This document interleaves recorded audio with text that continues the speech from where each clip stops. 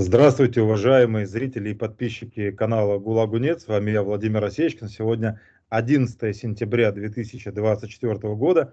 И мы продолжаем наши с вами дискуссии, диалоги и разговоры с интересными людьми и с экспертами. Так получилось, что за последний год на канале Гулагу-нет выступало несколько граждан Соединенных Штатов Америки. И большая часть из них так или иначе занимали позицию про Трампа. Или, по крайней мере, поддерживали Трампа. И, соответственно, в комментариях, что логично абсолютно, достаточно большое количество людей высказывали некие вопросы, претензии и пожелания, чтобы мы на нашем канале сбалансировали повестку и дали возможность тем людям, тем экспертам, тем гражданам Соединенных Штатов, которые поддерживают сегодня демократическую партию, кандидата от демократической партии, и которые не согласны так или иначе с позицией господина Трампа, предоставили возможность, площадку слова. И один из наших уважаемых подписчиков, Леонид Аптекарь, в комментариях к одному из последних видео, к нашему разговору с Леонидом Виленским, порекомендовал обратиться к эксперту Дмитрию Абрамсону, который уже более 30 лет живет в Соединенных Штатах Америки, более 20 лет является гражданином США. И, соответственно, конечно, я откликнулся на предложение Леонида Аптекаря, и, соответственно, мы связались с Дмитрием. Дмитрий, добрый день, приветствую вас на канале Гулагу-нет. Спасибо, что согласились побеседовать со мной для нашего канала. Надеюсь, это наш с вами первый разговор, но точно не последний. И, соответственно, конечно, первый вопрос к вам, если можно, расскажите, пожалуйста, немножко о себе, чтобы наша аудитория с вами познакомилась, и потом тогда перейдем вот к текущей повестке, к этим нашумевшим дебатам, последним дебатам, которые состоялись между Дональдом Трампом и Камалой Харрис. И, конечно, наверное, там во второй части нашей беседы, конечно же, упомянем и эту важную дату, 11 сентября, потому что ровно 23 года назад случилась страшная трагедия, которая изменила, на мой взгляд, и Америку, и, наверное, в целом весь мир, и очень сильно повлияла на развитие событий. Дмитрий, приветствую вас, и вам слово. Спасибо Леониду Аптекарю, что он нас соединил. Спасибо, что вы меня пригласили. Очень рад быть у вас на канале. Ну, что я могу про себя рассказать? Я вот в Америке, да, уже больше 30 лет. Я, когда получил гражданство, я зарегистрировался как республиканец, и очень многие, кстати, наши иммигранты из Советского Союза делали то же самое. То есть демократов среди нас было мало, и, наверное, сейчас мало тоже. И я был республиканцем, ну, 16 лет, где-то так. И мой, так сказать, политический герой, человек, на которого я равнялся, был Джон Маккейн. Он, в общем-то, тоже, можно сказать, одной из причин, почему я стал республиканцем. Он действительно человек очень выдающийся, который воевал во Вьетнаме, попал в плен, отказался вне очереди выходить из плена, его пытали.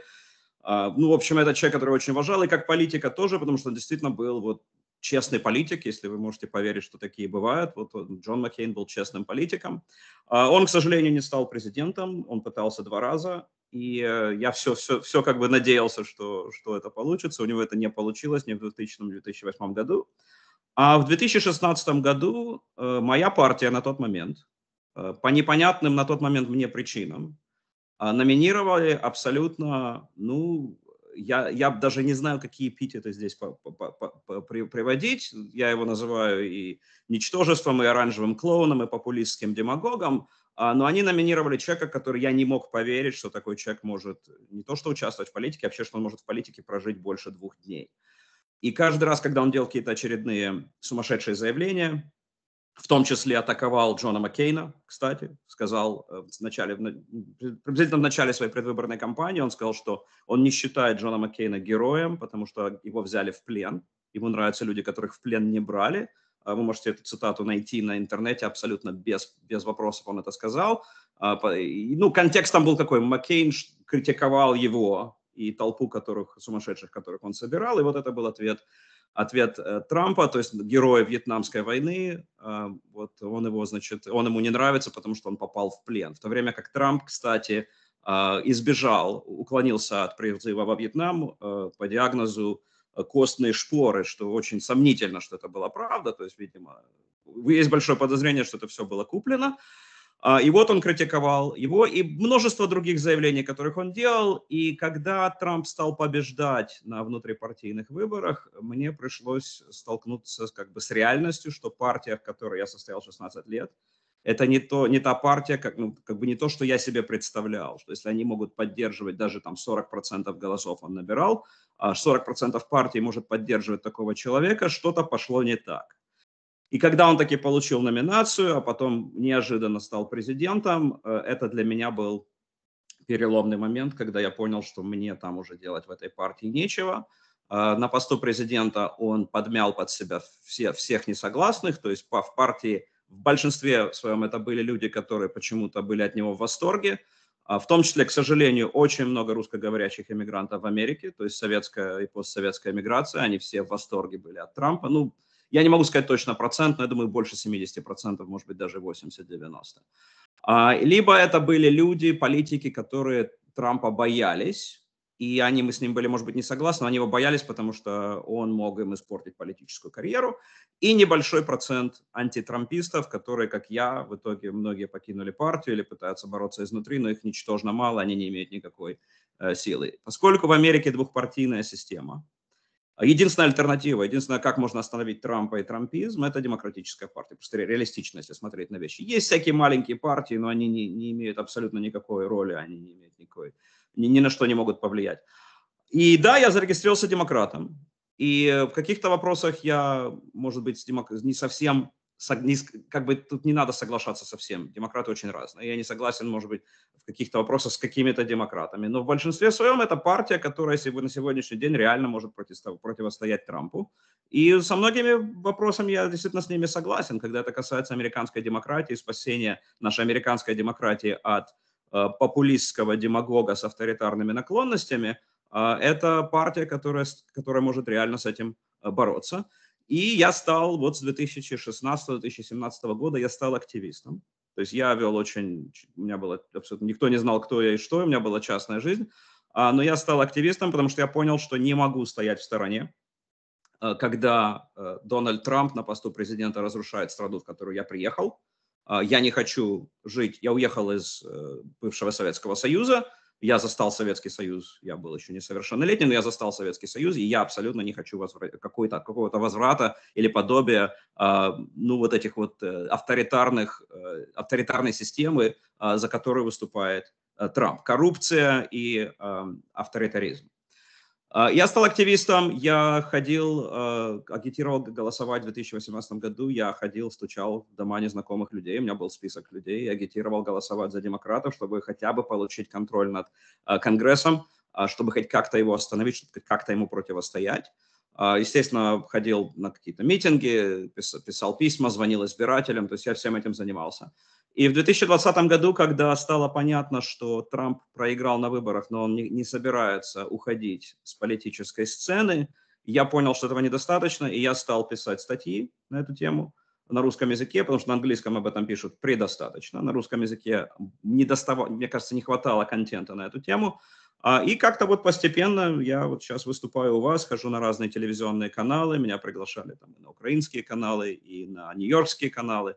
Я очень часто на канале Юрия Рашкина под названием «Рашкин Репорт». Ну и часто публикую у себя свои какие-то мысли, свои статьи, веду блог у себя на Фейсбуке. Пользуясь случаем, тогда да, здесь в комментариях, как мы с вами проговаривали, в первом закрепленном комментарии наши уважаемые зрители и подписчики смогут найти ссылку и на вашу страничку в Facebook, и на канал Рашкин Репорт, где вы вместе с Юрием обсуждаете. Юрий у нас был на нашем канале, и мы с ним ВКонтакте, друзья в Фейсбуке, поэтому, в общем, размещаем обе эти ссылки, и всем, кто заинтересован, предлагаем пройти, как минимум ознакомиться и, возможно, если заинтересует, подписаться. Тогда, если плавно переходим к событиям вот, вчерашнего, сегодняшнего дня, последние недели были очень высокие ожидания о том, как могут пройти и как пройдут дебаты между Камалой Харрис и Дональдом Трампом. Я посмотрел лишь половину на сегодняшний момент. Не все мне до конца понятно.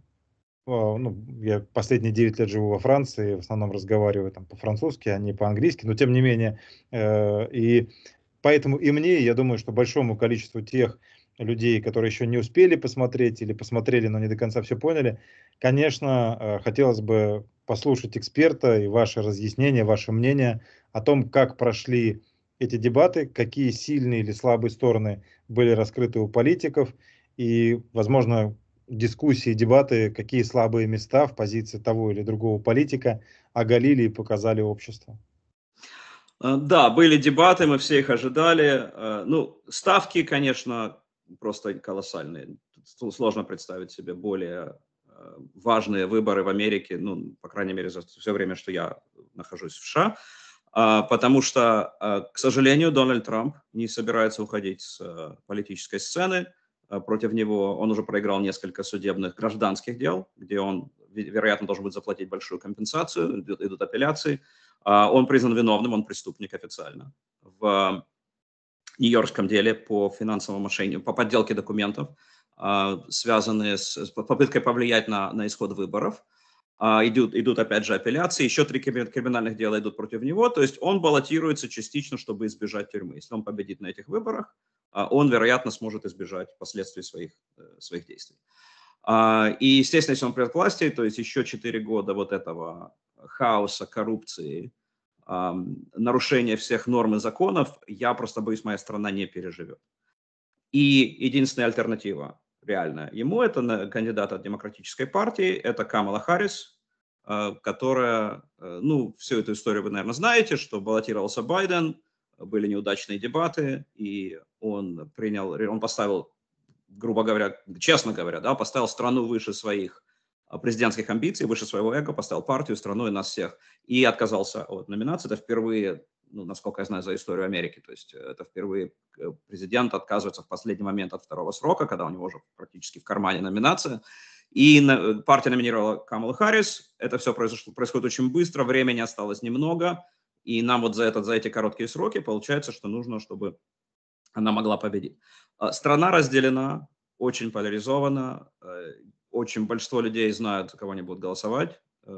Грубо говоря, 45% за Трампа, 45% за Харрис.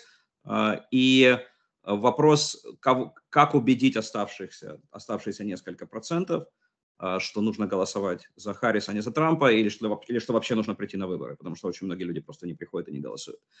И эти люди, которые не определились, их сложно представить, потому что, ну, сложно найти людей, которые не знают, что такое Дональд Трамп. Даже если они его поддерживают, то есть как бы сложно представить. Но есть такие люди, которые не следят за политикой, им это неинтересно, не участвуют в демократическом процессе. И высокая вероятность, что эти люди посмотрели эти дебаты. Скорее, чем что-либо другое, что происходило. Я не говорю, что все, но скорее, чем что-либо другое, что происходило до этого.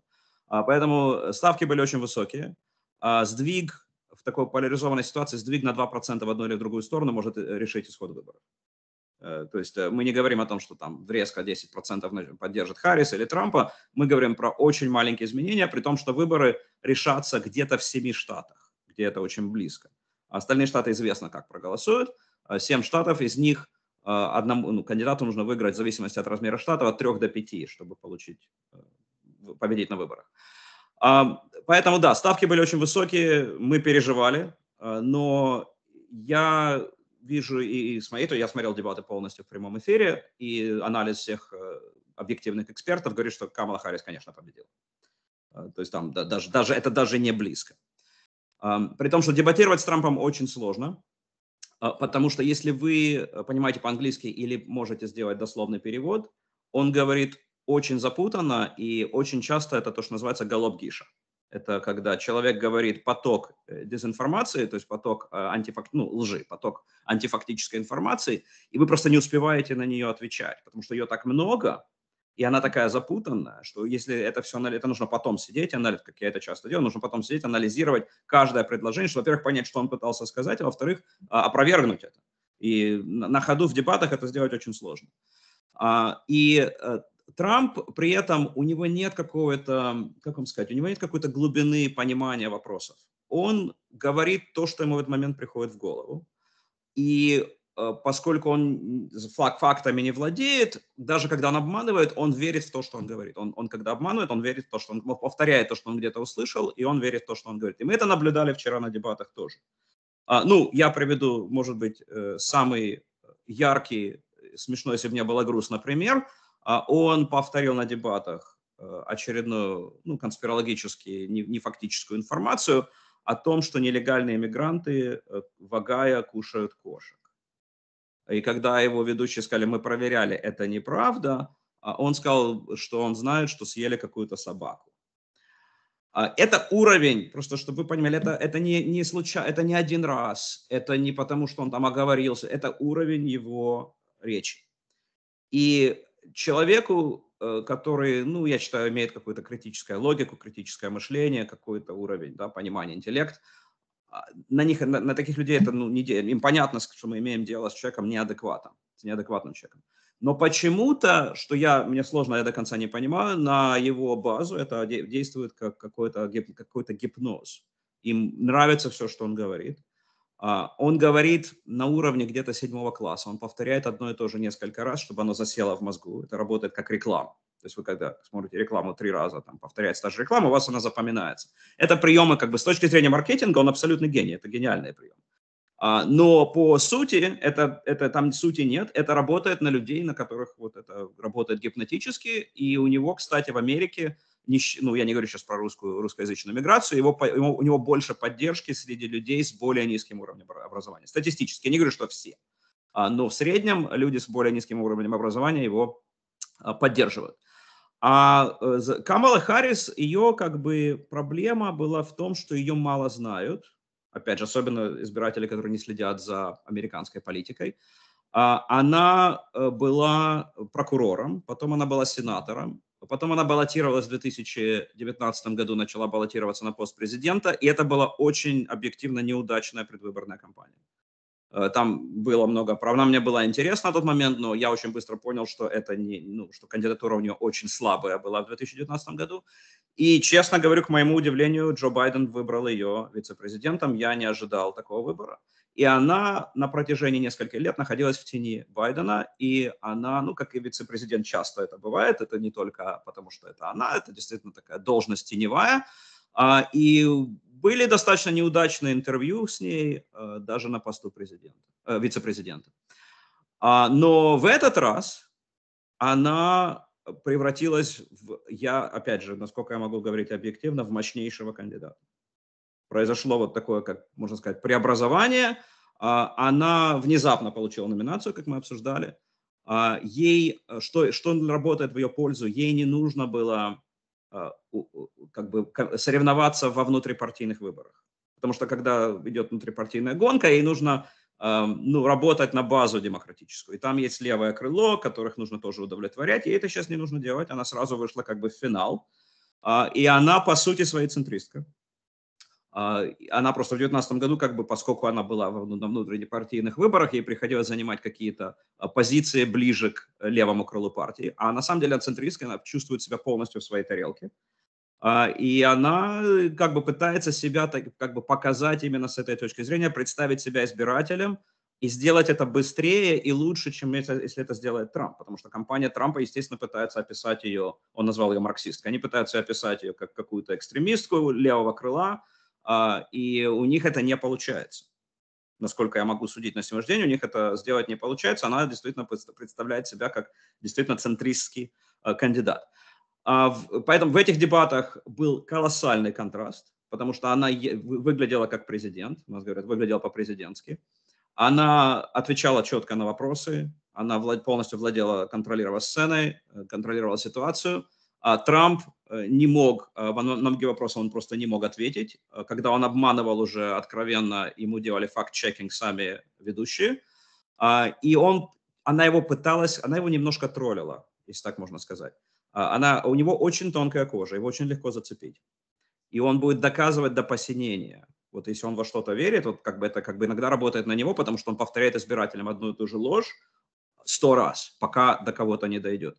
И она его цепляла таким образом, и он, без того, чтобы говорить о чем-то, что было бы выгодно как бы ему с политической точки зрения, а какая у него программа, что он будет предлагать избирателям, он был вынужден, он не мог себя контролировать, он был вынужден отвечать на ее зацепки. Например, она сказала в какой-то момент, что на его ралли людям скучно. Ну, ралли – это митинги, да, когда к нему люди приходят на митинги, он им рассказывает, это правда, он им рассказывает про кошек, про Ганнибала Лектора, я не знаю даже в каком контексте, по-моему, в контексте эмиграции тоже. Он им рассказывает о том, что ветряные мельницы приводят к раку, и у него там целая как бы программа, то есть это как бы, как сказать, если бы это была не предвыборная программа, можно было придумать, что это какой-то цирк, какой-то клоун выступает, смешит зрителей. И она сказала, что люди уходят, для него это самое большое оскорбление, что людям скучно, и они уходят до конца, не остаются на его митинге. И это, конечно, его зацепило, и он стал доказывать, что на самом деле им все нравится, и люди остаются на его митинге, а к ней люди не приходят, и она должна платить людям, чтобы они к ней приходили на встречу с ней. Ну вот таких моментов было, наверное, несколько. Одна из вещей, на которую Трамп постоянно давил, даже когда его об этом не спрашивали, это была нелегальная миграция. Я посчитал, что было как минимум 2 или 3 вопроса, не связанные с иммиграцией, где он переводил стрелки на иммиграцию. То есть это была его как бы фишка, на которую он пытался выехать. Ну, проблема в том, что, и Харрис это сказала, проблема в том, что в феврале был законопроект, который поддерживали и демократы, и республиканцы, о иммиграционной реформе. Там выделялись деньги на южную границу. У нас здесь проблема, не будем, как бы у нас есть проблема, у нас устаревшие законы, у нас не хватает ресурсов с этим бороться, и выделялись ресурсы, дополнительные офицеры, пограничники, дополнительные деньги на технологии, чтобы можно было останавливать нелегальную миграцию, и новые полномочия президенту, чтобы он мог отказывать людям, которые просят убежища, если на самом деле им убежище не светит, то есть если они не могут доказать, что действительно, то есть ускоряло весь этот процесс, и даже тем, кого выпустили, и вместо того, чтобы ждать несколько лет, в течение 6 месяцев было бы решение, и их бы депортировали, если они убежище не получают. Потому что на сегодняшний день как работает? Это существующие законы. Люди переходят границу, говорят, мне угрожает опасность там, откуда я пришел. Их пускают в страну, им назначают суд через несколько лет. А их это полностью устраивает, они остаются легально, но таким образом остаются в стране, работают в стране несколько лет, и даже когда принимается решение суда против них, их это либо устраивает, потому что они уже заработали деньги, они готовы возвращаться, или они просто отказываются, не приходят на суд, отказываются покидать страну и остаются в стране нелегально. Этот законопроект, который предложили в феврале, он эти все проблемы решал. И была бы цепная реакция, люди бы поняли, что у нас нельзя просто так будет остаться, и просто поток бы остановился. Дональд Трамп позвонил своим республиканским сенаторам, он никто, он частное лицо. Он позвонил при всем при этом позвонил своим республиканским сенаторам и сказал, что мне не нравится этот законопроект, потому что это помешает моей предвыборной гонке. Почему? Потому что он хочет баллотироваться на этой проблеме. Он не хочет ее решать. Ему нужно, чтобы была проблема на южной границе, чтобы он мог на этом баллотироваться. И, кстати, это уже не вопрос республиканцев, демократов. Это стандартная тактика популистских демагогов с авторитарными уклонностями, которые они используют по всему миру. Как она работает? Такой человек запугивает избирателей. Ну, иммигранты едят кошек, да? Запугивает избирателей, забирают ваши работы и так далее. И когда избиратели хорошо напуганы, он говорит, выберите меня, только я могу решить эту проблему. Я могу провести параллели с Россией, можно провести параллели с другими странами, где этот прием использовался исторически. И Трамп делает то же самое. Поэтому вот наглядный пример, что он сам заблокировал миграционную реформу, которая могла решить эту проблему, ну, может, не на 100%, но на 90%, в значительной степени. И теперь он пытается баллотироваться на том, что эта проблема не решена. Ну, Владимир, я много рассказываю, не знаю, может, какие-то пока вопросы, потому что у меня много конспектов. Да, если можно, дебатам. Дмитрий, Да. я немножко хотел сделать такое отступление, немножко. Вот какая мне аналогия пришла с происходящим сейчас. Вот. Безусловно, чтобы все наши уважаемые зрители и подписчики понимали, конечно, это выборы в Соединенных Штатах Америки, это внутреннее дело Соединенных Штатов. И это, конечно же, выбор именно граждан США. И мы, никто из нас, из людей, которые живут в других странах и имеют другие гражданства, мы не имеем права каким-либо образом вмешиваться. Но при этом Соединенные Штаты Америки — это одна из самых могущественных стран в мире, одна из самых, и от решения политиков которой, особенно человека, который будет работать в овальном кабинете Белого дома, зависит очень многое и по эту сторону Атлантики. И речь не только Безусловно. сейчас, конечно, про Европу, а в первую очередь про то постсоветское пространство, где мы с вами родились, и вот эта вот ужасная, подлая война авторитарного режима, российского режима, это там, может быть, там даже тоталитарного, против независимой Украины, которая выбирала для себя прозападный, проевропейский путь развития, сотрудничая и с США, и с Европой. И я последние, наверное, полгода, когда отслеживал так или иначе выступления, например, господина Байдена, нынешнего президента США, я периодически видел, что начинает что-то происходить совсем не то с ним, с его реакциями. Он, ну, на мой взгляд, был сам на себя не похож. Там, условно, там, господин Байден версии 2024 года был совсем не похож на того, кем он был в 23-м, 22-м, в 20-м, когда его журналисты спрашивали, кто для него там, Владимир Путин, кто такой Владимир Путин, он назвал, озвучил, наверное, единственное слово, эпитет «убийца». Чем, конечно же, многих шокировал.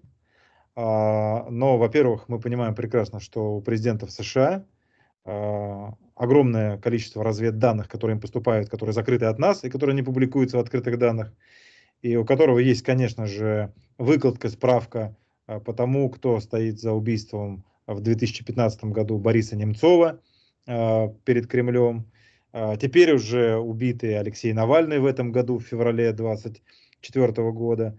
Началась и уже продолжается третий год открытая фаза войны, и убито огромное количество людей, в том числе была бахмутская мясорубка с этой ужасной террористической организацией ЧВК Вагнера. И, в общем, сейчас уже для большей части людей во всем мире слово «убийца» по отношению к Путину не вызывает каких-либо вопросов, и ну, это действительно по факту.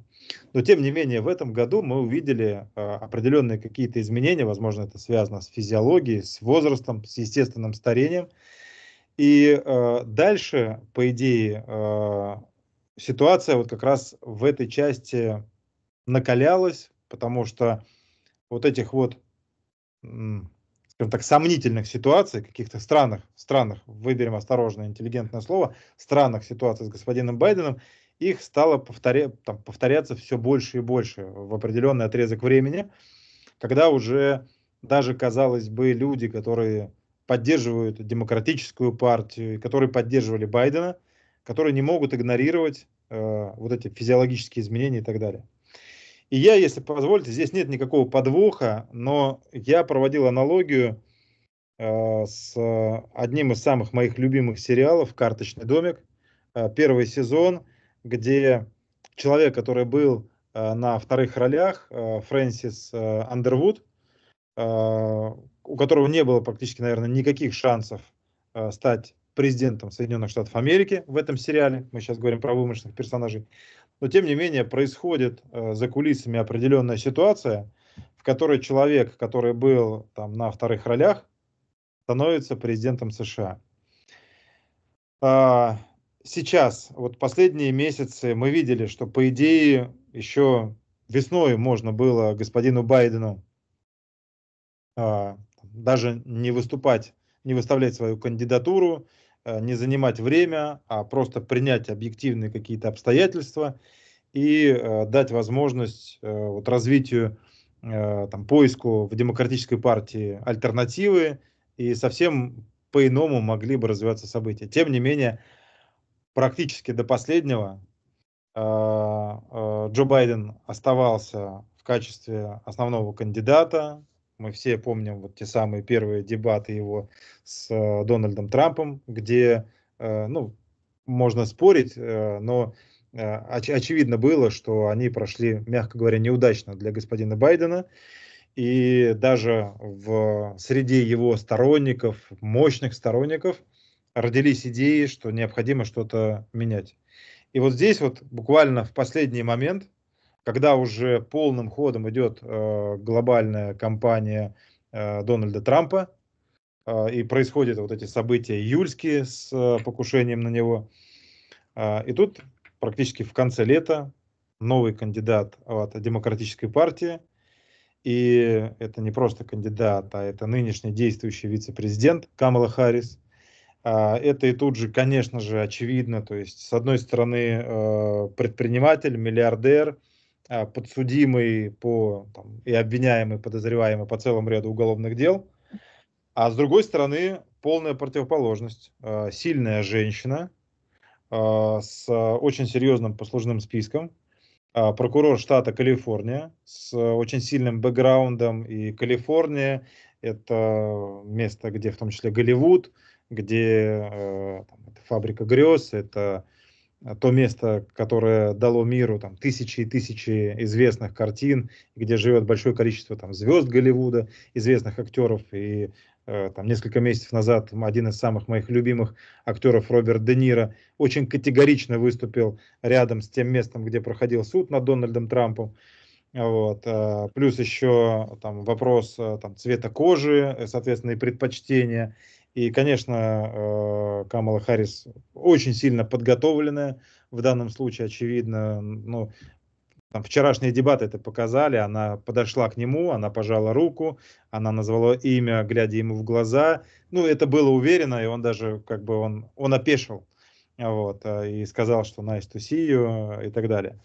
В общем, я ни в коем случае сейчас не провожу прямые параллели и не обвиняю, не поддерживаю какие-то конспирологические теории, но тем не менее, нет ли у вас ощущения, что то, что мы видели на протяжении последнего года, это такой большой длящийся, не знаю, сценарий некого deep state, у которых все уже заранее было просчитано и было понятно, какие политтехнологичные шаги нужно предпринять, чтобы, например, снять с забега, если угодно, Дональда Трампа.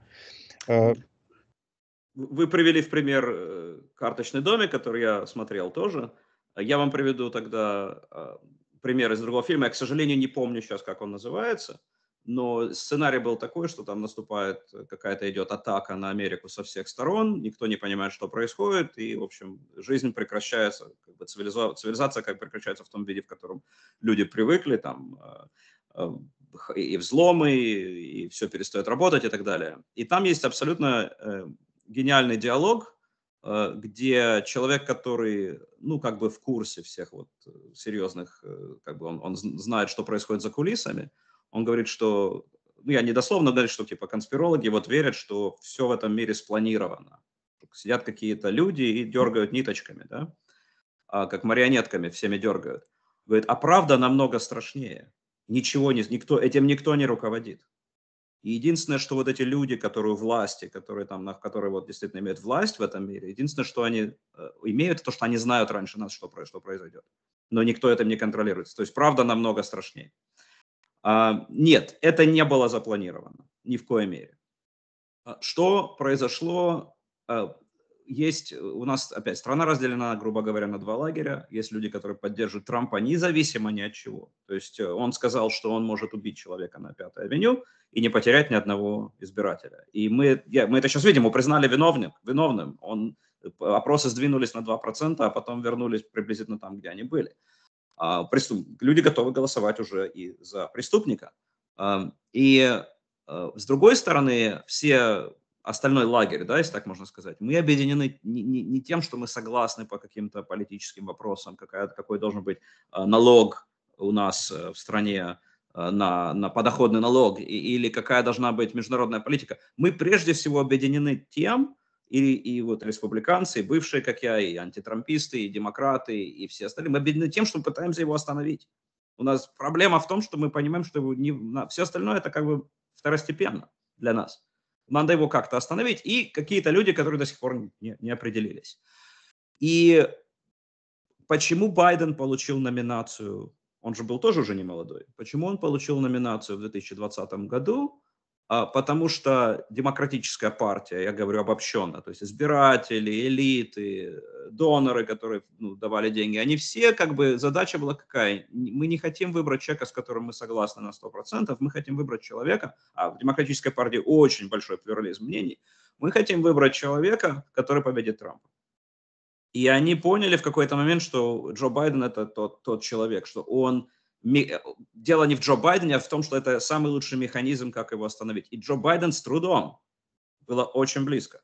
Потому что Байден набрал на 6 миллионов больше голосов, но учитывая, как работает наша система, он победил Трампа в 3 штатах, где разница все вместе была 44 тысячи голосов. То есть если бы теоретически, если бы в этих 3 штатах 22 тысячи человек проголосовали бы по-другому, ровно, я понимаю, что это идеализированный пример, но у нас бы был второй срок Дональда Трампа. То есть было очень близко с этой точки зрения. И пока Байден оставался вот этим механизмом того, что он остановит Трампа, сделал это один раз, он остановит его еще раз, он имел поддержку. Он постарел. Здесь, понимаете, тут надо как бы разделять пропаганду против него с реальностью. Реальность, да, он постарел, вопросов нет. Пропаганда против него, что у него старческий маразм, и он ничего не соображает. Это ложь. Это 100% ложь. Он в политике 50 лет, и у него была всегда проблема, он заговаривался, он был заикой, он поборол заикание, это не связано с возрастом, это было всегда. К этому добавился возраст. Поэтому, когда вы вот говорите, он где-то что-то не так сказал, или он оговорился и так далее, это дополнительно к тому, что он был всегда заикался, и он это должен был преодолеть. И он всегда заговаривался, он очень часто говорил, или говорил открытым текстом там, где надо было, может быть, промолчать, то есть он не вел себя как политик. Или он не то слово говорил и так далее. Это никак не связано с его умственными способностями, он принимает решения, у него сильная команда. И они, как бы люди, которые его знали близко и знают близко, они не чувствовали, что есть какая-то проблема с этой точки зрения. Потому что когда на внутренних, да, может быть, он там медленно разговаривает, он где-то оговорился, но он президент, он руководит страной. Но видимость его, реальность его старения поставила под вопрос как бы уверенность избирателей, что даже не в том, что он делает сейчас, а в том, что он протянет еще 4 года. И дополнительно, как замкнутый, как спираль такая вниз, может ли он победить Трампа? Потому что люди, которые не определились, люди, которые, может быть, не поддерживают Байдена, они видят, что он действительно выглядит на свой возраст, и он где-то ошибается, где-то не так, он что-то сказал, не туда пошел, а он перестал быть механизмом победы над Трампом. И когда он перестал быть этим механизмом, началось 2/3 демократов по опросам общественного мнения говорили, что мы хотим кого-то другого. При том, что если президент-демократ идет на 2-й срок, ни один серьезный кандидат против него не будет выступать, что так и получилось. То есть ему нужно было на самом деле отказываться от президентской гонки где-то год назад. Не этой весной, а год назад, чтобы было достаточно кандидатов, которые построили бы свою предвыборную кампанию, мы бы выбирали, были бы выборы и так далее. На тот момент он был еще в лучшей форме, да, то есть произошло произошло это как бы все вместе. И когда он договорился о дебатах с Трампом, его главная задача была показать, что он полон сил, он все хорошо говорит, он все понимает, а произошло обратное. Можно долго обсуждать, почему. Он говорит, что он чем-то приболел, но результат, то есть там было много факторов, но результат налицо. Трамп обманывал все эти дебаты, но весь фокус был на Байдене.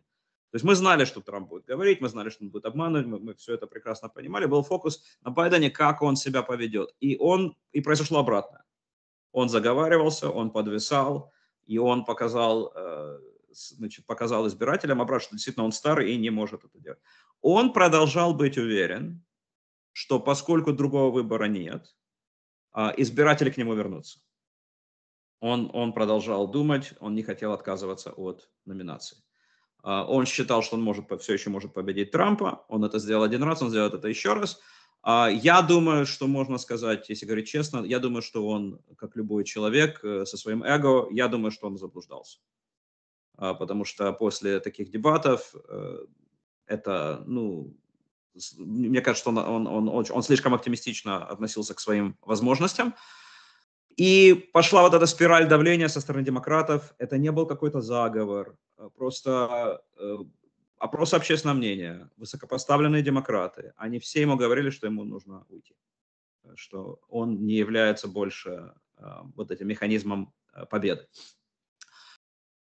И доноры, то есть люди, которые посылают деньги на предвыборные кампании, многие из них остановили. Сказали, мы больше не дадим вам денег, пока вы не смените кандидата. И он долго об этом думал, опросы общественного мнения. И еще был такой момент важный. Ему сенаторы и конгрессмены говорят, из-за тебя мы проиграем, потому что мы баллотируемся в наших штатах, и избиратели, которые нас поддерживают, но ты им не нравишься, они просто не придут на голосование, мы проиграем. И когда он принял это решение, вот тут, может быть, было что-то запланировано. Здесь я не могу 100% сказать, то есть он мог принять это решение, может быть, в середине июля, или в конце июля, или в начале июля. Здесь сложно сказать, то есть либо в этот момент он решил, да, я должен это сделать, потому что это разделит партию, и, может быть, действительно мы не выиграем. Но он это принял решение после Республиканской номинационной конвенции. И вот это, можно сказать, было стратегическое решение. Потому что республиканцы и Трамп, они были, когда у него была номинационная конвенция, и они выбрали этого Джей Ди Венса, который, кстати, ужасный выбор для них же, они были уверены, что они уже победили. Они уже практически праздновали победу, они считали, что Трамп победит Байдена, и все.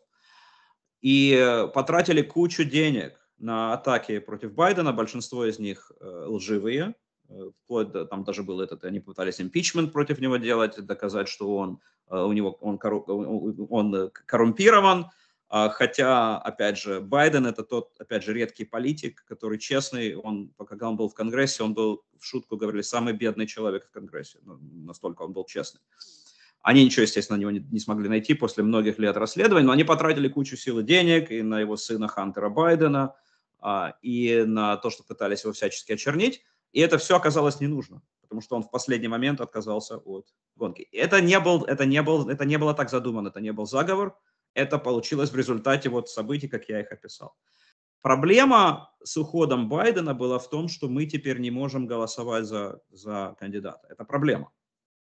А проблема была в том, что был риск, что начнется внутрипартийная борьба, грызня, как можно сказать. И непонятно, чем это закончится. И учитывая слабость кандидатуры Харрис в 2019 году, люди не захотят, чтобы она получила номинацию. Но Байден тут же ее поддержал. Все демократы, в том числе потенциальные претенденты на номинацию, они быстренько, в течение, по-моему, 24 часов, они ее все поддержали. Партия объединилась. Опять же, это, как сказать, спланировано. Они все поняли, что нам сейчас нельзя играться в политику. У нас мало времени.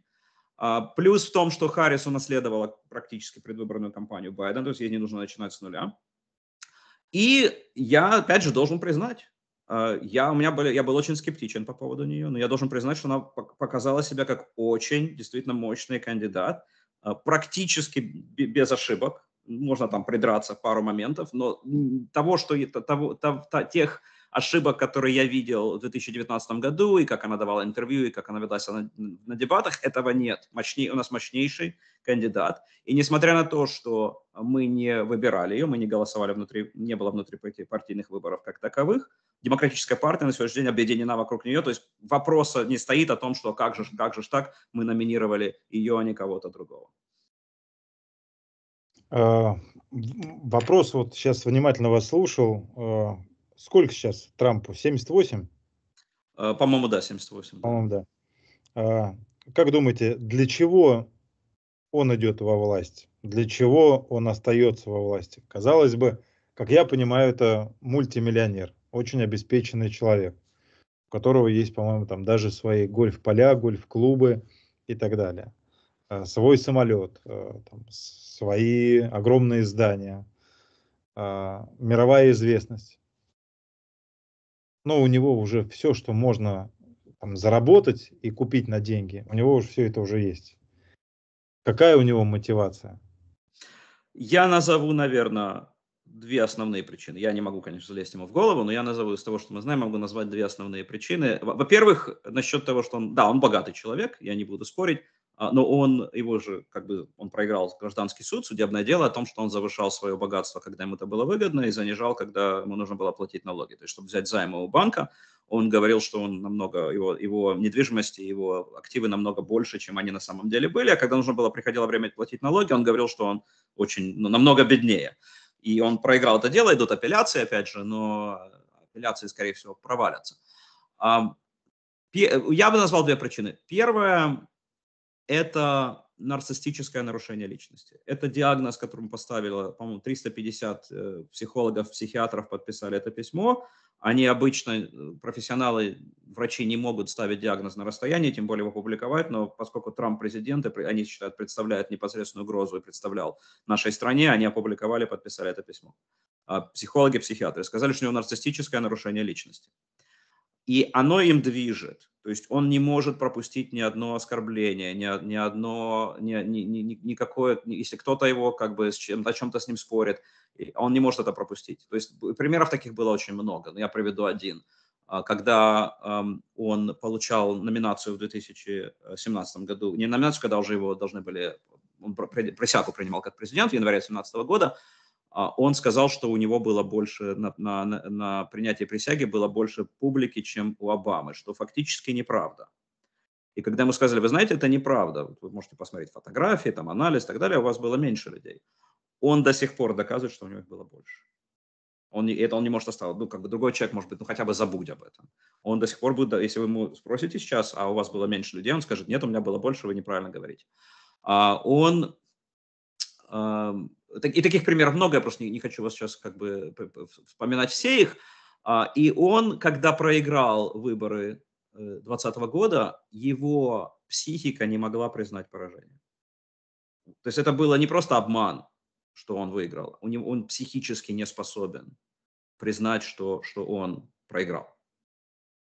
И в связи с этим он начал повторять небылицы о том, что выборы были украдены, о нарушении при голосованиях, которых или не было, или они были настолько ничтожные, то есть стандартные какие-то, 2 человека где-то там поймали, что они не могли повлиять на результат. И он использовал все свои механизмы власти и политические механизмы, чтобы совершить государственный переворот. Почему? Потому что он не мог признать поражение. Переворот провалился, но он закончился, как мы знаем, штурмом Капитолия, вот эта вся толпа, которых он убедил, что он победил на выборах. И совсем недавно в интервью на радио он в первый раз сказал, что он чуть-чуть проиграл. И все люди, которые за него штурмовали Капитолий, сидят сейчас в тюрьмах, они обалдели. Говорили, как? То есть он знал, что он проиграл? То есть мы ни за что, мы боролись за его победу, хотя он знал, это нормально, он их подставил. Но на дебатах его это спросили, и он сказал, я говорил сарказмом. Что, кстати, еще один его прием, когда он что-то говорит, а потом оказывается, что ему это невыгодно, он просто говорит, я пошутил, я говорил сарказмом и так далее, хотя никакого, конечно, сарказма там не видно и не слышно. И он сейчас баллотируется опять, чтобы удовлетворить свое эго, что он выиграл 2-й раз, и сейчас он идет выигрывать 3-й. Вторая причина, почему он баллотируется, это то, что он пытается уйти от правосудия. То есть после штурма Капитолия и многих других нарушений, то есть 2 судебных дела связаны с попыткой украсть выборы, то есть штурм Капитолия, попытка государственного переворота. Одно судебное дело он вынес документы под грифом «абсолютно секретно», то есть там, я не могу вам по-русски перевести, как это называется, это был гриф, некоторые документы были не просто совершенно секретно, а их могли открывать несколько человек в специальной комнате, в специальном здании. То есть это даже абсолютно сумасшедшие документы, которые он вынес. И когда его попросили, обнаружили, что их нет, его попросили, вежливо попросили их вернуть, он их перепрятал. И был обыск, ФБР нашли, еще не мы, на самом деле на 100% не знаем, нашли ли мы все документы, что он вынес. Что это за документы хотя бы, и зачем они ему были вообще нужны? Мы точно не знаем, потому что он их вынес в ящиках, в которых лежали его личные документы тоже.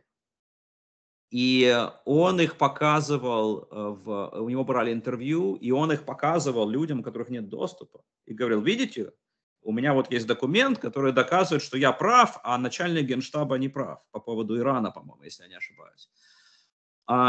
И опять же, я не знаю, эго, что он считает, что он выше закона. И когда ему говорят что-то сделать, что он не хочет делать, он не собирается это делать. Были теории более конспирологические, что он просто хотел эти документы продать, ну, я не знаю, в Россию или еще куда-то. У нас, честно говоря, нет доказательств, что он пытался их продать. Но они лежали в его клубе в Мар-а-Лаго, где куча посторонних людей, которые могли просто открыть правильную комнату и открыть эти документы и просто их перефотографировать. И, может быть, это и произошло, мы просто не знаем. И, как сказал кто-то, говорит, если вы работаете на разведывательное управление где-нибудь в России или в Китае или еще где-то, и у вас нет своего человека в Мар-а-Лаго, вам непонятно, за что вам платят деньги. То есть эти люди могли просто случайно получить доступ к этим документам. И, то есть это вот еще одно дело, которое против него, которое сейчас тоже застопорилось, потому что он борется с ним. И нью-йоркское дело, где, я уже сказал, его признали виновным в фальсификации документов. Если он станет президентом, то он может практически напрямую отдать приказ остановить 2 федеральных дела против него. А нью-йоркское дело и дело в Джорджии, просто это дела, которые проходят в Штатах, им будет очень тяжело бороться с президентской неприкосновенностью. То есть с практической точки зрения, если он победит на выборах, он избежит. В Нью-Йорке должны вообще были уже вынести приговор, нужно ли ему вообще сидеть в тюрьме. Если он победит на выборах, он в тюрьму не сядет. Поэтому это вторая причина, почему, я считаю, он так рвется к власти. Дмитрий, короткий вопрос. А сам себя, ну, извините, может быть, это такой с иронией вопрос, но президент имеет право помиловать кого-то, а президент имеет право помиловать сам себя несколько раз вот по всем этим делам. Значит, вопрос... Понятно, что это будет обрушение там рейтингов, это убьет его электорат. Не будет, в том-то и не будет. Да, но юридически, как бы, вот, если он изберется, он сам себя сможет помиловать? Значит, прежде всего, он может помиловать себя только в федеральных делах. Он не может себя помиловать в делах штата. Поэтому 2 из 4 он может помиловать себя. Но проблема в том, что эти дела не дошли до суда. Его адвокаты успешно его затормозили оба дела, довели до Верховного суда. Я расскажу сейчас про Верховный суд, который стал на его сторону. То есть ему не нужно будет себя помиловать, он просто отменит эти судебные, он просто даст приказание Минюсту, чтобы они прекратили расследование, и все. Но он может попытаться себя помиловать на тот случай, что если эти расследования возобновятся через 4 года, если его удастся отстранить от власти, что, кстати, тоже интересный вопрос. Он может попытаться себя помиловать. Это беспрецедентно. И на самом деле мы не знаем, легально это или нет. Потому что в Конституции у президента абсолютная власть помилования. И не сказано, что есть какие-то ограничения. Просто когда писали Конституцию, никто не ожидал, что мы добровольно выберем преступника на пост президента. Если он попытается себя помиловать, это пойдет в Верховный суд. В Верховном суде у него 3 человека, 3 судьи, которых он сам назначил. Как минимум еще 2 на его стороне из 9. И еще 2, возможно, могут быть наказаться на его стороне. То есть у него какое-то супербольшинство в Верховном суде, при том, что эти люди должны быть независимы и принимать решения, независимо и трактовать Конституцию и законы. Было недавнее совсем решение, где их решение не имеет никакого смысла, кроме как попытка ему помочь. Последнее решение, которое они приняли, 5-4, 6-3, смотря там, одна откололась частично от этого решения, они предоставили ему абсолютный функциональный иммунитет. То есть все, что президент, любой, в данном случае речь идет про него, у нас только один президент-преступник, все, что он делал на посту президента, в роли, что попадает под функции президента, его нельзя за это судить. То есть, если он исполняя функции президента, отдаст приказание, приводят такой пример, отдаст приказание, скажет, что я считаю, что, допустим, он баллотируется против Байдена, он президент или против какого-то демократа, и говорит, я считаю, что Джо Байден представляет угрозу Соединенным Штатам Америки. И отдаст приказ нашей морской пехоте или кому-то его убить, за это его не могут засудить. Они, наверное, откажутся этот приказ выполнять, но за это суд практически сказал, что это его официальная функция как командира, командер-ин-чиф, то есть главнокомандующего вооруженными силами, он ее исполняет, как он считает нужным. И они объяснили это свое решение тем, что мы не хотим, чтобы президент волновался, что когда он уйдет от власти, его кто-то засудит просто за решение, с которым люди не согласны. Это, я считаю, абсолютно сумасшедшее решение, которое они приняли. И оно уже частично навредило судебным процессам, которые против него идут, потому что там они сказали, вы даже не можете использовать его официальные функции как доказательство другого преступления, которое он совершил. И поскольку во всех этих судебных процессах они использовали его заявления на посту президента, его разговоры с другими департаментами под ним, как доказательство его преступности, а Верховный суд практически сказал, что вы должны это вычеркнуть. Конкретный пример. 3 января 2021 года он встретился с верхушкой Минюста, которые формально ему подчиняются, и сказал, что они должны объявить о том, что они нашли достаточно нарушений на выборах. И говорит, вам ничего не надо делать, просто объявить, что вы нашли достаточно нарушений, а я уже дальше буду давить он собирался давить на политиков, сказать, что, видите, даже Минюст сказал, что были нарушения, чтобы политики уже, Конгресс не признавал результаты выборов. И верхушка Минюста, который присутствовал на этом митинге, он собирался назначить человека из Минюста, он сказал, если вы это не сделаете, если вы это письмо не напишете, я назначу Джеффри Кларка, который работал в Минюсте на высокопоставленной должности, занимался проблемами окружающей среды, не имеющей никакого отношения к выборам. Я поставлю его во главе Минюста, и он тогда это сделает. На что вся верхушка Минюста, которые присутствовали, сказали, если ты это сделаешь, мы сейчас все подаем в отставку.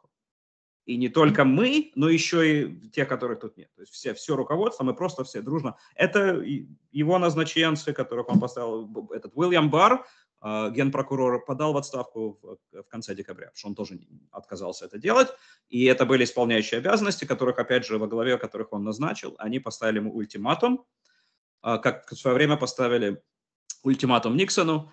И эта его попытка провалилась. Таким образом, он понял, что он не может это сделать, потому что это будет, они об этом расскажут, что будет еще больше скандал, чем он есть. Так вот, Верховный суд в решении использовал это как пример и сказал, что его переговоры с Минюстом вы не можете не только использовать в обвинении, вы даже не можете это использовать как доказательство того, что он совершил преступление. Просто вот пример. Поэтому что решит Верховный суд, который при любой возможности практически пытается занять сторону Трампа? Мне на сегодняшний момент, то есть вы задали простой вопрос, но ответ, видите, немножко, как всегда, все немножко сложнее, чем хотелось бы. Спасибо за этот ответ. 13 июля 2024 года. Я просто немножко сейчас побуду. Когда я разговаривал с трампистом, мне пришлось побыть немножко, там, не знаю, адвокатом или представителем, защитником Камалы Харрис. Да, Я понимаю. Сейчас наоборот, чтобы чуть было интереснее и нашему зрителю, и для объективности. 13 июля 2024 года покушение на Дональда Трампа. Его транслировали практически не в прямом эфире, конечно, но с разницей в несколько минут. Огромное количество записей, с полос газет это все не сходило первую неделю после этого всего. Не хочу сейчас нахваливать, но это было феноменально мужественное поведение Дональда Трампа.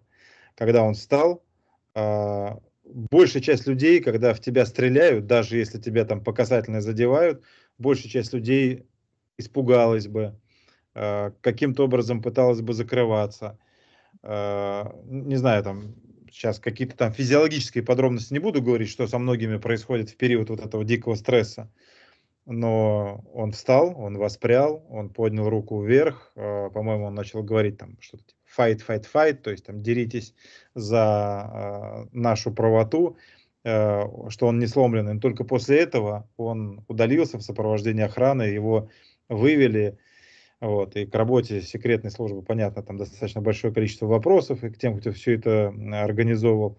Но сейчас все-таки, чтобы у нас какую-то там ложку меда добавить в нашу бочку дегтя и так далее, здесь как-то для баланса, все-таки в какой-то определенный момент, когда ты встаешь, и у тебя вот, ты стоишь на грани жизни и смерти, и в тебя уже там стреляют, и понятно, что если один раз выстрелили, вполне возможно, что это будет повторяться.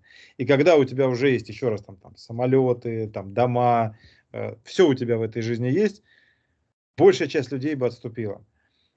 Вы действительно считаете, что он это делает из каких-то вот там нарциссических наклонностей или самозащитных, а не потому, что он по-своему, пусть не так, как вы, не как Камала Харрис и Барак Обама, но, может быть, он по-своему любит Америку, может быть, он по-своему воспринимает вот в этой Америке свое место. И там, отмотаем пленку назад, помимо каких-то очевидных ляпов, которые вы здесь привели, и они действительно имели место, и они там вызывали вопросы, и вообще абсурдно было там настаивать даже на, ну, история там какие-то люди где-то там кошку или собаку съели или не съели, какое это может иметь ключевое решение в столь важных дебатах. Но есть какие-то другие вещи, например, высокие, как я понимаю, в Соединенных Штатах Америки высокие цены на энергоносители, в том числе на топливо. Один из наших уважаемых подписчиков и зрителей, дальнобойщик в США, написал, что его бизнес дышит на ладан, потому что все это стало уже невыгодно и все это очень дорого.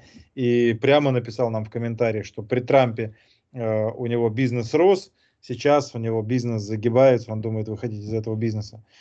В то же самое время его позиция, например, шокирующая для нас по эту сторону Атлантики, когда он начал говорить там, о сокращении финансирования НАТО, о перспективах участия США в НАТО и так далее, чем, конечно, он очень многих поверг в шок, и в том числе там, союзников США.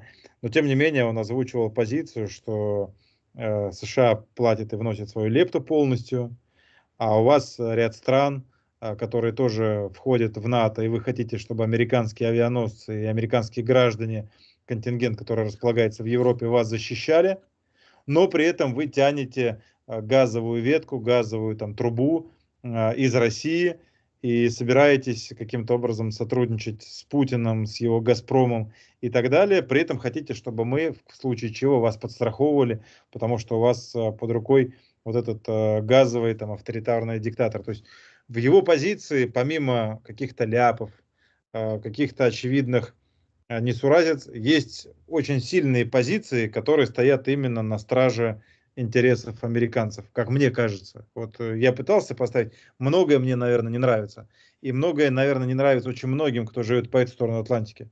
Но когда я вставал на позицию простого американца, вот, например, там, дальнобойщика, чей бизнес зависит от того, дешевое топливо или дорогое, выгодно или невыгодно заниматься всеми этими перевозками, но поэтому, как бы очевидно, там не только популизм, но там есть какие-то кнопки, на которые он нажимает и обретает очень серьезную поддержку, которая его выводит, при том, что он миллиардер, при том, что он себя где-то вычурно, наверное, ведет, и многим это не очень нравится. Но при этом у него большая поддержка, и, как вы говорите, там 45-45, там 50-50, то есть они идут ноздря в ноздрю. Глобальный вопрос. Видите ли вы в Дональде Трампе, помимо всего плохого, что-то хорошее? Есть ли, как у вас, как у его критика, понимание, что есть у него какие-то сильные стороны, почему его, как минимум, там половина избирателей, около половины поддерживает, и почему он до сих пор силен, несмотря на то, что ему 78, и несмотря на целый ряд уголовных дел и так далее? Ну, я как бы уже рассказал, что у него нарциссическое нарушение личности, поэтому для меня очевидно, что единственный человек, о котором заботится Дональд Трамп, это Дональд Трамп. Я даже не уверен, что его дети свои собственные как бы сильно волнуют. И не нужно верить мне на слово, не нужно мне в этом смысле верить. В его кабинете было 42 министра. То есть я не говорю про там помощников, секретарей. Там, то есть это как бы непосредственно люди, которые верхушка его кабинета. Почему 42? Почему так много? Потому что они менялись за 4 года. Многие не задерживались, потому что это было действительно очень сложно переносить. Так вот, когда у вас в кабинете было 42 человека из вашей же партии, как бы люди, которых вы сами наняли, ну, как бы установили на эти должности с одобрения Сената, ожидается, что эти люди будут вас поддерживать. Ну, как бы это ваши же люди. Так вот, из 42 его поддерживают только 21, то есть половина, ровно половина. 3 его критиковали в какой-то момент и сейчас поддерживают. Будем считать 24. Остальные его отказываются заявлять, что они поддерживают его на выборах. 3 выступают открыто против него. Это люди, которые его знают лучше всех. Это не мое слово, вот Дима Абрамсон, который не любит Трампа, и он демократ и так далее. Это люди, которые с ним работали, которые его знают лучше всех. Я пытаюсь сейчас найти цитату по поводу него. У меня несколько цитат, они есть на моей странице, кстати. Но вы меня спросили, и я хочу найти цитату Джона Келли, если мне сейчас это быстренько удастся сделать. Вот я цитирую Джона Келли. Джон Келли – это генерал, который сначала был главой офиса президента, а потом директором по национальной безопасности до конца 2018 года. То есть он почти 2 года был в кабинете Трампа. И он говорит, что я могу добавить, что еще не было сказано. Человек, который думает, что те, кто защищают свою страну в военной форме, или те, кого сбивают или тяжело ранят в бою, речь идет про Маккейна, или военнопленные, которые годами подвергаются пыткам, все лохи, потому что они с этого ничего не получили. Человек, который не хотел, это он цитирует свои диалоги с Трампом, человек, который не хотел появляться в присутствии военных с ампутированными конечностями, потому что это выглядит нехорошо для меня, цитата. Человек, который демонстрировал открытое презрение к семье Gold Star, это семья погибшего американского солдата, которые критиковали Трампа, он презрительно, он не может не ответить на критику, он мог бы просто промолчать, он к ним презрительно относился, то есть он их там атаковал тоже. И говорил, что наши самые драгоценные герои, отдавшие свои жизни, защищая Америку, это лузеры, наверное, не надо переводить, да, и не посетил их могилы во Франции. Он отказался ехать, традиционное посещение могил во Франции со времен Второй мировой войны, он отказался ехать, потому что он боялся, что это ему испортит прическу. Человек, который неправдив в своей позиции по защите нерожденной жизни, женщин, меньшинств, евангельских христиан, евреев, работающих мужчин и женщин. Человек, который понятия не имеет, за что выступает Америка, и понятия не имеет, что такое Америка. Человек, который бесцеремонно предлагает, чтобы бескорыстный воин, речь идет про начальника генштаба Марка Милли, чтобы бескорыстный воин, служивший своей стране 40 лет в мирное время и на войне, лишился жизни за измену, он его обвинил в измене. Это опять же связано с тем, что Милли не поддержал его попытку остаться у власти. В ожидании, что кто-то предпримет соответствующие действия. Человек, который восхищается автократами и диктаторами-убийцами. Он восхищается Путиным, Орбаном, Ким Чен Ыном и так далее. Человек, который не испытывает ничего, кроме презрения к нашим демократическим институтам, нашей Конституции и верховенству закона. Больше нечего сказать, Боже, помоги нам. В своем разговоре со своими друзьями, это он давал интервью, но в разговоре с друзьями об этом сообщил тоже CNN, тот же Джон Келли. Глубина его лицемерия просто поражает меня. Лицемерие, транзакционная природа всех отношений. Это наиболее жалкое, чем что-либо еще. Он самый неполноценный человек, которого я когда-либо встречал в своей жизни. У меня таких цитат от его руководства несколько такой же силы. То есть там много было из его же кабинета, которые выступали против него. У меня их много, я просто не хочу занимать все время, но я еще, если вы не возражаете, я еще хочу процитировать Рекса Тиллерсона, который был глава крупнейшей нефтяной корпорации ExxonMobil, по-моему, самой большой в мире, и нефтегазовой корпорации. И Трамп взял его госсекретарем, он был у него госсекретарем чуть больше года. И вот что сказал Тиллерсон тоже в интервью на CNN в 2021 году. Его понимание мировых событий, его понимание мировой истории, его понимание истории США было действительно ограничено. Очень сложно вести беседу с человеком, который даже не понимает концептуально, почему мы об этом говорим. Раньше я приходил на встречи со списком из 4-5 тем, о которых мне нужно было с ним поговорить, и быстро понял, что если я доберусь до 3, это победа. И я понял, что добраться до 2 значимых тем, вероятно, является лучшей целью. Теллерсон добавил, что он начал приносить графики и картинки, потому что обнаружил, что это лучше удерживает его внимание. Я думаю, что еще одна проблема, которую я осознал на раннем этапе, заключается в том, что было так много людей, которые имели доступ к его уху и говорили ему вещи, большинство из которых были неправдой. А затем он начинал прислушиваться к этим голосам и формировать мнение, которое не имело под собой никакой фактической основы.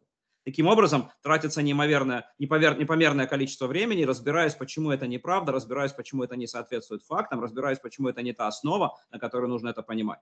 Нужно отложить это в сторону и говорить о том, что реально. Вот это люди, которые с ним работали непосредственно. Это, опять же, генерал. Я привел пример генерала, я привел пример бывшего главы крупнейшей американской корпорации.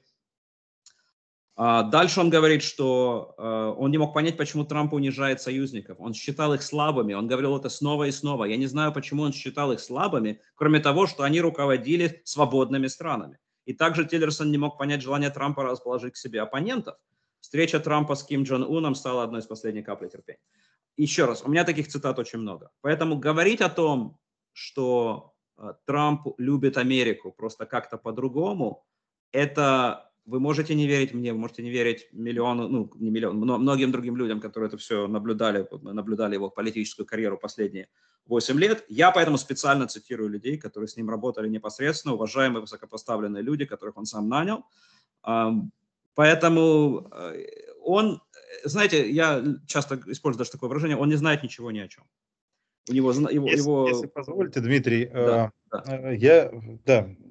Сейчас уже как бы наоборот в чем-то от дискуссии перейду к некому скепсису, который я выражал открыто моим друзьям, знакомым, коллегам и нашим экспертам-трампистам, потому что на протяжении долгого периода времени несколько трампистов меня убеждали, что ты ничего не понимаешь, что господин Трамп очень сильный политик, которого боится Путин, и значит, он очень сильно, решительно поддержит Украину и так далее, и так далее. Они вспоминали действительно имевшую там место историю февраля 2018 года, когда в Сирии один из штурмовых отрядов ЧВК «Вагнер», 4-й штурмовой отряд, направился по указанию Пригожина атаковать завод Philips Konica при поддержке там ряда других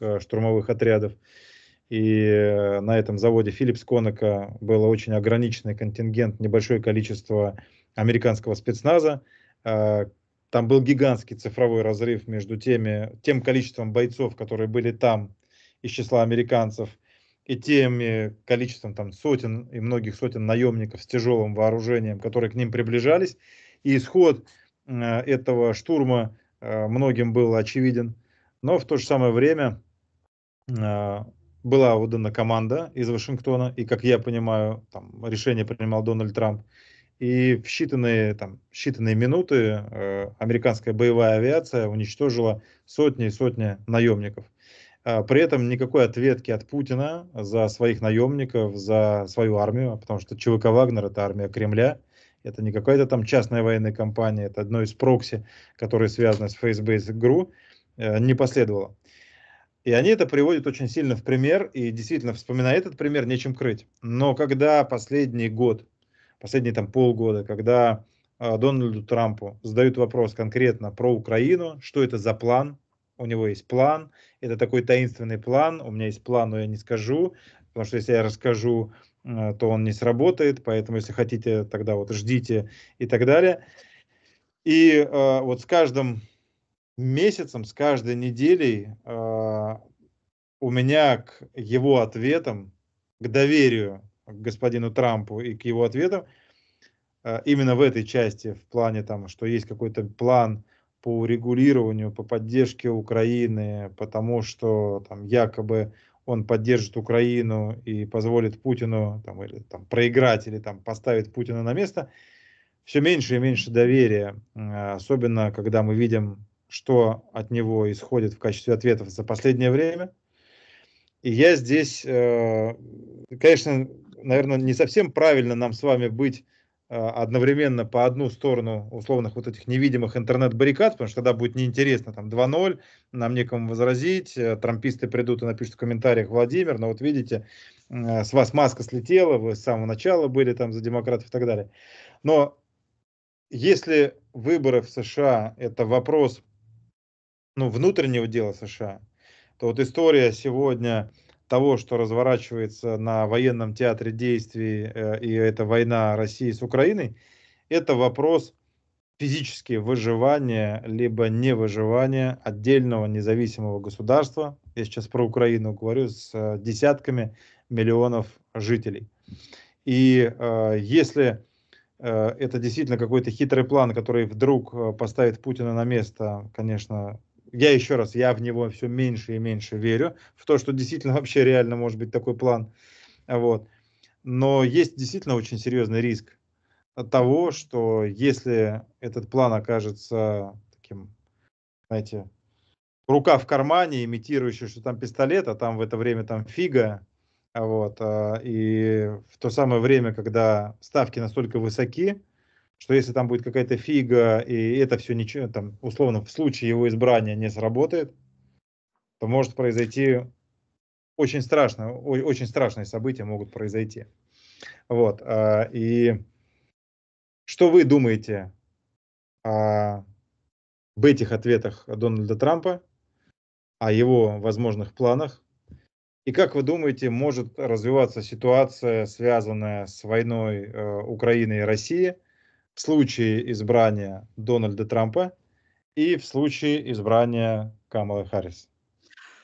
Да, ну, смотрите, ваш пример, который трамписты приводят, это что-то типа прикрытия сути того, что из себя представляет Трамп. Да? То есть они могут найти какие-то отдельные примеры, будь то Северный поток, или то, что он поставил джавелины, или вот ваш пример, я не знаком с деталями, но, допустим, да, был какой-то нанесен удар в Сирии. Он иногда принимает, даже у него нет тактики, у него нет стратегии, он принимает импульсивное решение. И, возможно, это было одно из этих решений, он не думал, что он делает, зачем, как бы, какие могут быть последствия. Может быть, это было правильно, я не знаю деталей, может быть, даже это было правильное решение. Также он принял решение, ему предложили несколько вариантов насчет этого иранского генерала, я забыл, как его звали, и он сказал: давайте его убьем. И все были в шоке, и они его убили, и может быть, ничего ужасного после этого не произошло.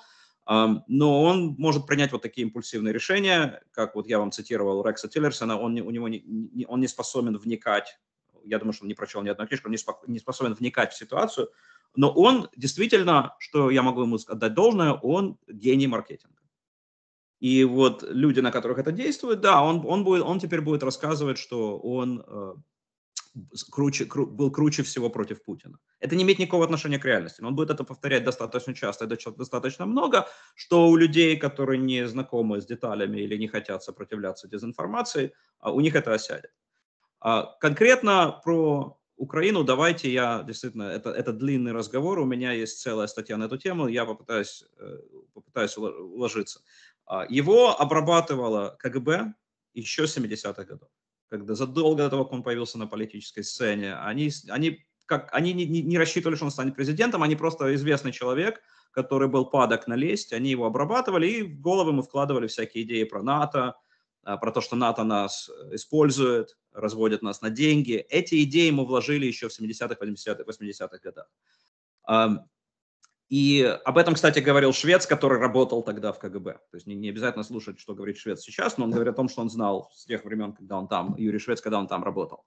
Я видел своими глазами не статью, а рекламу, которую Трамп заплатил деньги. Я вот только не помню, какой год, по-моему, конец 80-х. Заплатил за рекламу, купил страницу в Нью-Йорк Таймс, где он повторял то, что ему сказала КГБ. То есть он рассказывал, что НАТО наши союзники, нас разводят на деньги, и что нас держат за идиотов. Это я читаю, это видел своими глазами после его поездки, по-моему, в Россию, если я не ошибаюсь, по-моему, в Москву. И он даже там подумывал, не надо ли ему баллотироваться еще тогда, но как-то все это прошло мимо. Но эти идеи, которые они ему заложили, я не говорю, что он агент Кремля в буквальном смысле, я считаю, что это неправда, это конспирология, что Путин платит ему деньги и требует. Нет, этого не происходит. Это все происходит, ну, как бы на пониманиях. Это не происходит за деньги, это происходит все на пониманиях. Но вот эти идеи, которые они ему вложили вот очень давно, они остались. Он пытался дальше делать бизнес в России. И вы можете почитать его, он послал твит, что Путин его будет лучшим другом. Он проводил там конкурс Miss Universe, Мисс Вселенная. И в России на тот момент такие вещи не проходили без участия олигархов, которые были связаны с Путиным. То есть там это просто было невозможно. И он после этого конкурса Miss Universe, он хотел там построить башню Трампа. А построить башню Трампа в престижном месте в Москве, на это сам Путин должен был дать на то согласие. И они даже пытались подкупить Путина тем, что они дадут ему пентхаус, ну, красивую большую квартиру в этом здании, там, наверное, на последнем этаже. Эти планы закончились ничем. Но он, пытаясь это сделать, он всячески пытался с Путиным заигрывать. Его, в принципе, привлекают авторитарные лидеры. И я, кстати, немножко отойду, я хочу сказать, что если вы представите себе такую модель, я думаю, что все станет на свои места. У нас глобально идет борьба, да, идет война в Украине, Россия против Украины, у нас трамписты в Америке против демократии, у нас в Европе, вы, наверное, лучше меня знаете, есть всякие странные партии тоже, которые борются за власть. Идет глобальная борьба двух идеологий, авторитарной и демократической.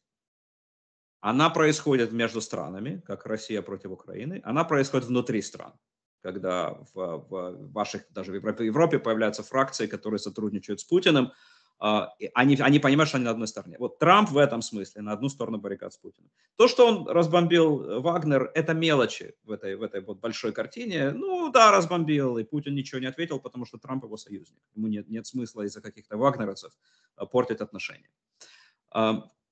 И когда, да, башню он так и не построил, потому что он неожиданно победил на выборах, он сам не рассчитывал на это. Но он обманывал, кстати, Конгресс, американцев, он говорил, что у меня нет никаких интересов в Москве, на самом деле они у него были. В какой-то момент брали интервью, от него отказались, кстати, все банки, кроме немецкого банка. И немецкий банк делал две вещи. Они продолжали давать Трампу займы, когда он не выплачивал предыдущие займы. От банка отказались, потому что он не платил по предыдущим займам, у него были банкротства и так далее. А немецкий банк продолжал с ним работать. И немецкий банк, что они делали? Они брали деньги у российских клиентов. И таким образом через недвижимость Трампа они позволяли этим деньгам покинуть Россию. Потому что вывести наворованные все эти капиталы в чемоданчики было очень сложно. А при покупке недвижимости это все можно было относительно легко скрыть. И вот это вот триаж, вот этот вот три звена, да, российские олигархи с наворованными деньгами, немецкий банк, который единственный соглашается с ними сотрудничать, и Трамп, которому нужно вливание в его бизнес, который загибался его бизнес, ему нужно было вливание вот этих денег в покупку недвижимости. Они все друг друга нашли. Немецкий банк, кстати, оштрафован на колоссальные суммы на сегодняшний день, расследование против них за то, что они отмывали вот эти вот российские деньги. И Трамп прекрасно понимал, откуда идут эти деньги. И в каком-то интервью сына Трампа, по-моему, Эрика, спросили, как вы финансируете этот клуб по гольфу, была рецессия, как вы это все финансируете, и банки как бы не хотят давать вам займы. На что он ему ответил, что нам не нужны деньги от банков, у нас есть достаточно денег из России. Эти связи, эти все моменты, которые я вам сообщаю, это маленькие моменты, они все складываются в одно большое звено. И поскольку Трамп думает прежде всего про себя, он понимает, что ему хорошие отношения с Путиным и хорошие отношения с Россией в принципе выгодны. Не только идеологически, но и финансово. Россия вмешалась в американские выборы на его стороне в 2016 году, он это отрицает. Все наши разведывательные управления, а их у нас оказалось 17, я не знал, они подтвердили, что Россия вмешалась в наши выборы, и ключевые из них сказали, что они вмешались на стороне Трампа, и было все это расследование с отчетом Мюллера, в котором Мюллер нашел многочисленные связи между компанией Трампа и Россией, он не смог установить преступную координацию. У Трампа, например, менеджер его компании Пол Манафорт встречался с агентом КГБ, я забыл, как его звали, Колыбник, фамилия Колыбник, которому он передавал то, что обычно компания держит в секрете, передавал внутренний опрос общественного мнения. Зачем? Чтобы Россия могла вмешаться в выборы, чтобы они знали, куда бить. То есть они им передали информацию, на что давить, как вмешаться в наши соцсети и так далее. И это просто один из примеров. Они встречались с Натальей Весельницкой в башне Трампа. Его менеджеры, его родственники, менеджеры его компании встречались, потому что она пыталась договориться о том, чтобы Трамп отменил закон Магнитского. Это первые были серьезные санкции. Вы знаете, наверное, о ком речь. Он был бухгалтер, по-моему, если я не ошибаюсь, или юрист, которого убили в тюрьме, который раскрыл коррупцию в России. И приняли закон Магнитского, и она пыталась их уговорить это отменить. Они не поняли, о чем она говорит, и встреча закончилась ничем. Но эти контакты, когда Трамп победил на выборах, его советник по национальной безопасности, который попал под следствие, и Трамп его отправил в отставку в связи с этим, он связался напрямую с Россией и обсуждал с послом еще до того, как Трамп получил, это нелегально, до того, как Трамп получил, принял присягу и стал президентом, он и потом обманывал о том, что он это обсуждал, нелегально обсуждал с Россией, они пытались найти общий язык. Я извиняюсь, я таких примеров могу по памяти приводить очень-очень много. Ну и как я понимаю, Дмитрий, буквально сейчас, недавно, на днях буквально, Дональд Трамп высказался за отмену санкций в отношении России. Возможно, конкретно это я не знаю, но меня это не удивляет. Но трамписты говорят про Северный поток, да? Я, кстати, тоже думал, что действительно Трамп вроде бы ввел санкции. Оказывается, что его Конгресс заставил ввести санкции. И очень часто, когда мы говорим, что Трамп занял какую-то антироссийскую позицию, он это сделал под давлением Конгресса, у него не было выхода. Или вот эти люди, взрослые люди в его администрации заставляли его это сделать.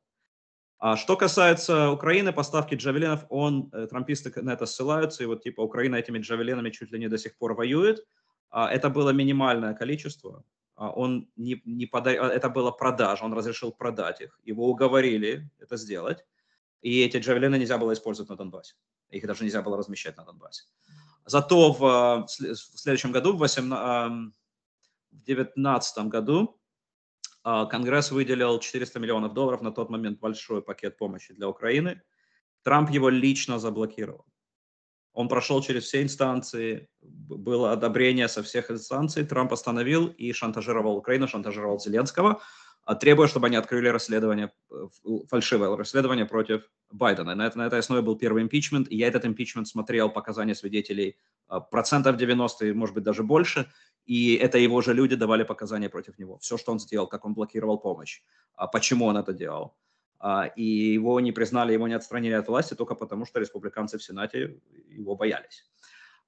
И когда он наконец-то... Почему Путин не атаковал Украину до этого? Ну, во-первых, мы не знаем, там могли быть абсолютно другие соображения, он, может быть, готовил армию и так далее, то есть не обязательно Путин принимает решение на основе того, кто в Белом доме. Но Путин, это Джон Болтон, его советник по национальной безопасности, говорит, что Путин не атаковал, пока Трамп был у власти, потому что ему не было смысла атаковать. Трамп за него делал всю работу, он разрушал НАТО, он портил отношения с нашими союзниками. Северный поток, в итоге Байден снял санкции, но Северный поток не работал ни одного дня. Почему? Потому что когда нашей разведке стало известно, что Путин собирается нападать, Байден, во-первых, поставил Путину ультиматум, он его предупредил, что тебя ждут очень серьезные последствия. Во-вторых, он рассекретил военные данные, рассекретил военные данные, которые мы получили о том, что Путин планирует, и поделился этими данными с нашими союзниками в Европе, с НАТО. И создал коалицию из 50 стран. Это все его заслуга, абсолютно, можно сказать, никто до него этого не сделал. И значительно увеличил поставки оружия. Да, ситуация менялась. Да, думали, что Киев пойдет за 3 дня. Этого не произошло. В связи с изменением ситуации мы поставляли другое оружие и продолжаем поставлять. Беспрецедентной помощи, в том числе благодаря беспрецедентной помощи, которая была оказана. Да. Что сделал Трамп, уже будучи частным лицом? Я, опять же, за всем этим внимательно следил. За 2 дня до, по-моему, 22 февраля, за 2 дня до полномасштабного вторжения он давал интервью и восхищался Путиным. И говорил, что это Путин, это все войска, вот эти все танки, это Путин так ведет переговоры. И какой он молодец, что он так вот ведет переговоры. И когда это все началось, он повторяет как мантру, опять же, мы говорим про маркетинг, что если бы он был у власти, такого бы не произошло. Это базируется абсолютно ни на чем. Опять же, Путин не нападал, потому что ему все нравилось. Ну, Путин и при Януковиче, можно сказать, не нападал, потому что ему все нравилось. И далее в Америке поддержка Украины с начала войны была колоссальная. И если вы посмотрите опросы общественного мнения, вот самый главный аргумент на самом деле мой, среди республиканцев и среди демократов поддержка была приблизительно одинаковая в начале войны. Когда доходило до голосования, да, там сначала 10 республиканцев проголосовали против из всего Конгресса, потом 50, а Трамп продолжал делать заявления против Украины. Он в мае 2022 года сказал, что у нас не хватает молочной смеси для кормления детей, а демократы отправляют в Украину деньги. Ну, как бы какая связь? Ну, вот такой вот маркетинг, демагогия, да? И все это продолжалось. И постепенно, если вы посмотрите вопрос общественного мнения, поддержка между республиканцами и демократами, пошел раскол. Порядка 15, 20, 30%. И никакого другого объяснения этому расколу на самом деле нет. Почему республиканцы должны меньше поддерживать Украину? Партия Рейгана, да? Потому что они услышали, что говорит Трамп. Не все, но достаточно статистически 20-30% это серьезная разница. Они услышали, в то время как Байден, наоборот, говорил демократам, нет, мы будем с Украиной до конца. И пошел этот раскол. И когда демократы потеряли контроль над Палатой представителей, то есть были выборы 2022 года, когда демократы минимально потеряли контроль, но спикером стал республиканец. Они успели дать Украине последний на тот момент большой пакет помощи, выделить деньги. Без денег президент не может ничего делать. То есть президент во внешней политике имеет колоссальную власть, колоссальную. Но без денег от Конгресса его власть ограничена только тем, что он может сделать, не имея денег. Да? И демократы успели в декабре выделить эту колоссальную сумму, которая должна была хватить полгода, 9 месяцев. В августе 2023 года Байден запросил следующий пакет денег, и республиканцы заблокировали это. То есть сначала Байден попросил выделить эти деньги просто отдельным пакетом, они отказались, попытались включить это в американский бюджет, как бы если мы не примем бюджет, правительство перестанет работать. На тот момент лидер республиканцев Маккарти, который полностью подчинялся Трампу на тот момент, хотя он сам по себе не трампист, он просто политик-оппортунист, он вырезал из американского бюджета 6 миллиардов, который выделил туда-сюда Сенат под контролем демократов, и сказал, либо вы голосуете вот в том виде, в котором я это предлагаю, либо мы остановим работу правительства. Естественно, Сенату пришлось принять эти условия и пытаться проголосовать отдельно. Дальше Маккарти действительно говорил о том, что он попытается выставить этот законопроект отдельно. Восстали трамписты, потребовали его отставки, а там система такая, что даже несколько человек могли добиться его отставки. Маккарти завалили, 3 недели они не могли выбрать нового спикера, они выбрали Джонсона, трамписта, который голосовал уже до этого против помощи Украине. И еще полгода он блокировал помощь для Украины. То есть у Украины уже заканчивались и деньги, и боеприпасы, то есть какие-то контракты продолжали работать, поскольку заказ был сделан до этого, то есть что-то Украина получала. Но к февралю Украина начала терять территории, частично потому им больше всего нужны были боеприпасы, потому что мы не могли дальше без денег ничего поставлять. Есть предел, сколько мы можем отдать своего, до того, как выделены деньги, и мы этот предел этого достигнули. Майка Джонсона, спикера, каким-то чудом удалось уговорить. И он каким-то чудом, он поехал, встретился с Трампом, и каким-то чудом он получил поддержку от Трампа. И только в апреле этого года они приняли 60-миллиардный пакет помощи для Украины. Вот это была задержка, можно считать, с августа по апрель, исключительно, потому что Трамп сказал нет. И теперь он продолжает делать заявления против Украины. И ничего нового он на дебатах не сказал. Что он сказал? Что он решит эту войну за 24 часа. Здесь не нужно фантазировать и представлять себе, как он это решит. Единственное, он на самом деле в каких-то интервью он говорил, да, практически у него проскальзывало, если вы внимательно слушаете, что он говорит, что Украине нужно отдать территорию. И он бы войну предотвратил тем, что он бы Украину отдала бы территорию. Это его план. Вот этот секретный, суперсекретный план, который абсолютно секретно никто не знает, кроме него, это его план. Он сказал вчера на дебатах, что что Путин и Зеленский его уважают. Опять же, это ни о чем. Он позвонит Путину. Байден уже 2 года не звонит Путину. Это ошибка. Он позвонит Путину, он позвонит Зеленскому, и за 24 часа они договорятся. Если у него план сработает, как вы говорите, значит, Украина, видимо, должна будет отдать Крым и, наверное, 4 области, и, видимо, уже и выйти из Курска, я так думаю, такой будет план. Потому что он скажет Зеленскому: я просто не буду тебя больше поддерживать, я тебе просто не буду, ты не получишь больше ни копейки, как бы, как хочешь. А вторая проблема, что даже если это он все сделает, Путин просто откажется. А какой смысл Путину останавливаться на 4 областях, если без американской помощи он может быть в Киеве? Как бы, какой смысл? Уже можно довести, с его точки зрения, довести дело до конца. И он также на дебатах, он как бы прикрывается у него 2 аргумента, которыми он прикрывается. Если вы против Украины, это шикарные аргументы, кстати. Он говорит, что мы помогаем Украине больше, чем Европа, что фактически ложь. Европа на самом деле выделяет, мы больше оружия поставляем, чем Европа, но чисто если посчитать все финансы, Европа на самом деле коллективно выделяет больше, чем мы. А второе, что я хочу спасти всех этих людей, которые погибают. Поверьте, ему абсолютно наплевать на людей. Вот его, опять же, кроме себя любимого, его никто не волнует. Но если он придет к власти, я ожидаю, что это тот план, который он ведет, и если ему действительно удастся отдать несколько украинских областей и по крайней мере, временно остановить горячую фазу войны, он будет всем кричать и рассказывать, как он спас Украину и какой он молодец. И я, к сожалению, могу даже предсказать, что вот все трамписты, которые вам рассказывали и продолжают рассказывать, что он за Украину, если этот весь сценарий действительно реализуется, они будут точно так же рассказывать, какой он молодец и как он спас Украину.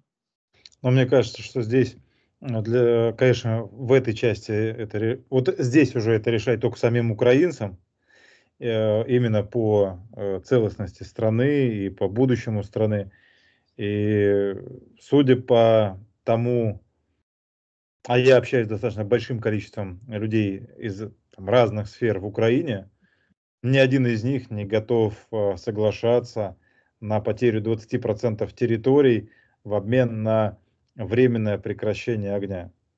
Да, но если, как вы считаете, сколько Украина, допустим... Никто не готов отказываться от своих территорий, потому что я пытался проанализировать, и когда началась вот эта вот история, что у Трампа есть план есть у Трампа, и он замечательный, но нужно подождать и так далее, а какой там может быть план? Если Путину кто-то позвонит и скажет: убирай войска с территории Украины, чтобы она восстановила свою целостность, но для Путина это равносильно, не знаю, отпили себе ногу. Он себе не будет отпиливать ногу, у него огромное количество людей погибло для того, чтобы оккупировать эти самые территории. Там больше 10 лет его спецслужбы на эту тему работают, уже там больше 100 тысяч убитых военных, солдат, наемников и так далее. Вся Россия в этих гробах и в этих новых могилах. И для Путина там развернуться и своей аудитории сказать: там замечательный мой друг, или там не друг, но сильный президент Трамп мне позвонил, мне одеваться некуда, мы разворачиваемся, мы уходим. Путин просто порвут. Просто порвут.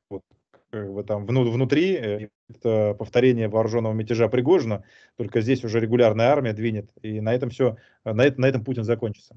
Поэтому представить, что Путин находясь в сознании, не принимая какие-то сильнодействующие препараты, послушает любого человека из-за океана и уйдет. А если история замораживания конфликта, но опять же Путин из раза в раз, начиная с февраля 2022 года, озвучивает: денацификация, демилитаризация. Никто не знает, что такое денацификация, националистических, нацистских каких-то там дивизий и так далее. А демилитаризация — это абсолютно понятная, абсолютно измеряемая история. То есть если Украина завтра будет вынуждена подписать некие соглашения и расстаться со своей армией в обмен на прекращение боевых действий, но это означает, что потом через полгода или через месяц российская армия совершит марш-бросок до границ с Польшей, и поскольку там у Украины не будет своей собственной армии, то понятно, что все это закончится полным поглощением и утратой абсолютной независимости. И там действительно и Путин, и Бортников, и ФСБ, и гулаговские методы с швабрами и кипятильниками, все это будет в Киеве. То есть, история как мне видится, что, какой может быть там план? Чем можно шантажировать Путина, чтобы он отпрянул назад? Вот. Поэтому, мне кажется, это как бы как за неимением настоящего реального и эффективного плана, который может соответствовать, не знаю, там, интересам защиты стран блока НАТО или интересам самой Украины, украинского народа. За неимением этого можно просто ограничиваться какой-то фразой, которая будет тебя защищать от критики. Потому что если ты действительно расскажешь, вот, ну, о чем вы сейчас говорите, это приведет, конечно, к шквалу негодования даже внутри Соединенных Штатов Америки. Ну, я вам скажу так, в Америке все понимают, что у Трампа нет плана и чем закончится война в Украине. И просто в отличие от русскоязычных трампистов, американские трамписты против Украины, им это как бы все равно в лучшем случае. Просто русскоязычные трамписты, которые пытаются угодить, может быть, они действительно верят, что они за Украину, и пытаются угодить проукраинской публике, они сидят на двух стульях. И эти стулья с каждым заявлением Трампа, они все больше и больше разъезжаются, если такое еще было возможно, потому что он уже эти заявления делает очень давно. Просто если Трамп смог 8 месяцев блокировать помощь Украине, будучи частным лицом, не имея никакой власти, вы можете себе представить, какие у него будут возможности, когда он президент. Это просто не произойдет. Никогда. И ему даже не нужно будет накладывать вето, это просто никогда не выставят на голосование. И следующий тогда вопрос, сколько Украина продержится без американского финансирования, без американского оружия? И если Зеленский окажется в такой ситуации, у него может не быть выхода. То есть, почему Трамп думает, что он договорится за 24 часа? Потому что у Зеленского не будет выхода. Он ему скажет, я тебе просто больше ничего не поставляю.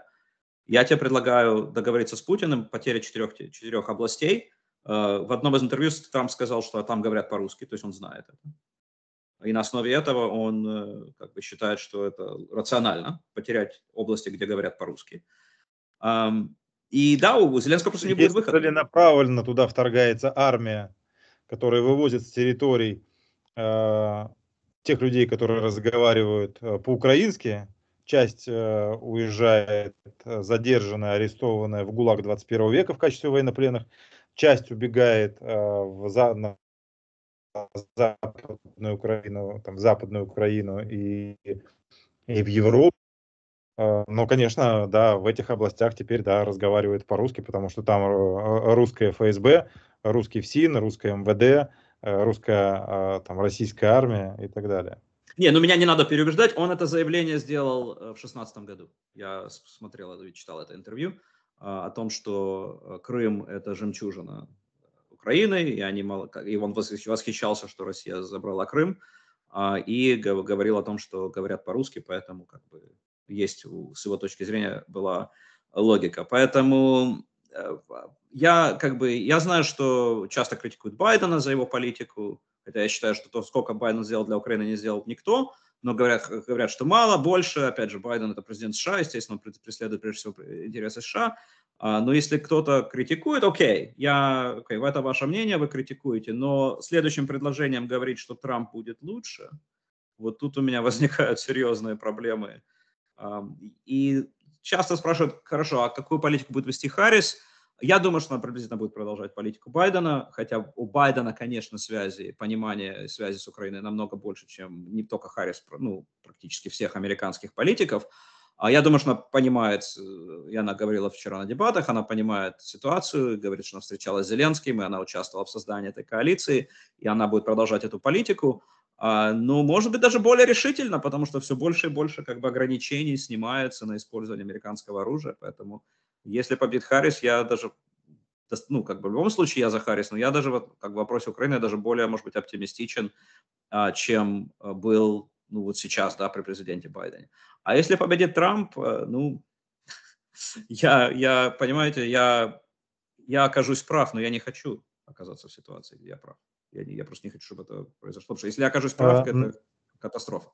Напоследок, вот по этой части, да, я просто уточню, я несколько минут 15-20 назад говорил про то, что там Трамп говорил о снятии санкций. Уточняю, да, в прессе это было. 17 июля 2024 года Трамп рассматривал вариант смягчить санкции против России. Кандидат в президент США Дональд Трамп рассказывал, что рассматривал возможность смягчения санкций в отношении России. Он отметил, что не любит санкции как меру воздействия на третьи страны, ну и так далее. То есть, в общем, я нашел их очень полезными с Ираном, но даже в случае с Ираном они не были нужны так уж сильно. Санкции я не люблю, санкциями мы отталкиваем всех от себя. Ну, собственно говоря, да, наверное, если вот эта подобная риторика будет сохраняться и будет настроена на отмену санкций в отношении России, я думаю, что большое количество людей, которые заседают на Лубянке, на Старой площади в администрации Путина и среди его олигархов, они будут хлопать в ладоши, если в результате большое количество санкций будет отменяться, потому что именно санкции очень сильно бьют по путинскому окружению, и именно эти санкции демотивируют многих поддерживать политику диктатора Путина. Ну, я это конкретное заявление не читал, но меня это не удивляет, потому что когда он был президентом, он сопротивлялся каждый раз, когда Конгресс заставлял его вводить санкции, он сопротивлялся, и там были скандалы, и давление, и он был против. И да, он санкций на Россию явно не хочет, и я больше скажу, что Путин надеется, что Трамп победит. И эта надежда одна из причин, почему ему выгодно продолжать эту войну. Потому что если Трамп победит, его проблемы решатся. А как вам Если... троллинг Путина, когда он сказал, что там какие-то слова сказал такие общие про поддержку Камалы Харрис? Я не верю Путину как бы в принципе. То есть какая разница, что он сказал, да? То есть он, опять же, дает прикрытие Трампу, как они это часто делают, чтобы люди, которые хотят какое-то прикрытие, да, почему они поддерживают Трампа, вот к вам придет кто-то из трампистов на канал и скажет, а вот видите, а вот Путин за Харрис, значит, не все так однозначно, да, значит, надо голосовать за Трампа. И никакой глубины знаний там нет. Это просто, опять же, маркетинг, просто уловка такая, чтобы можно было прикрыться, вот, как теми джавелинами, что вот Путин за Харрис. Но мне кажется, это был как раз очевидный такой троллинг. Была попытка, да, сыграть на тех, кто мало анализирует. Но, по сути дела, как я понимаю, Путин все-таки опасается ее прихода в овальный кабинет и продолжения политики, которые его называли убийцей и разрабатывали, вводили в отношении него большое количество беспрецедентных санкций. Я не думаю, что он опасается, это просто будет продолжение нашей политики американской, которая ему не нравится. Он надеется, что придет Трамп. Вот тогда все его проблемы решатся. Очень интересный разговор у нас с вами вышел. Просто у нас временные рамки. Я знаю, что вам дальше, там у вас еще работа.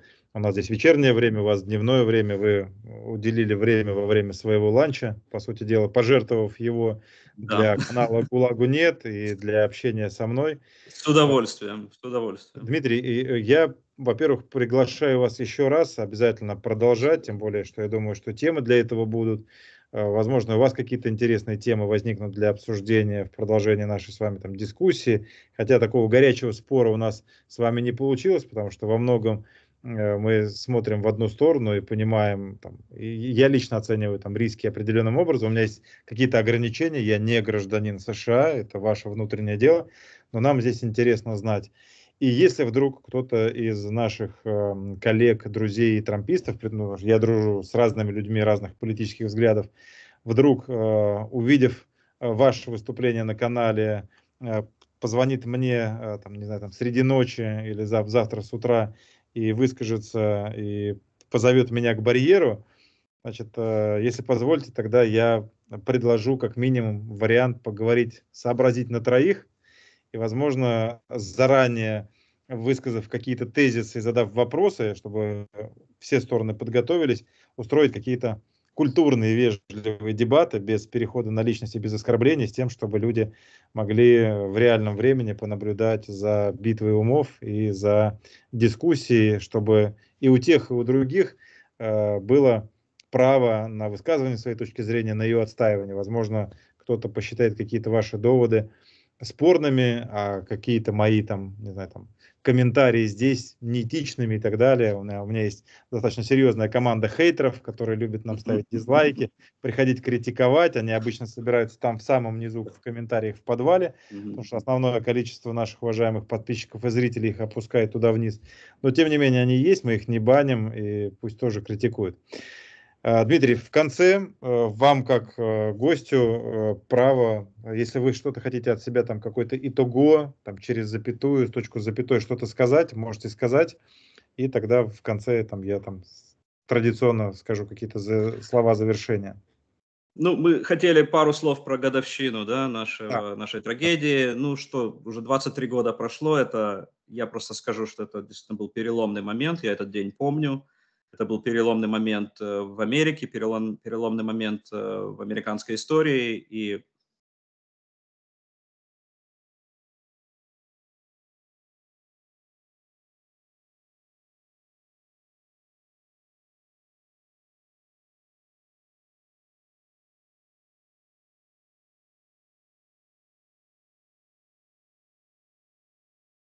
У меня картинка зависла, не знаю, как у вас.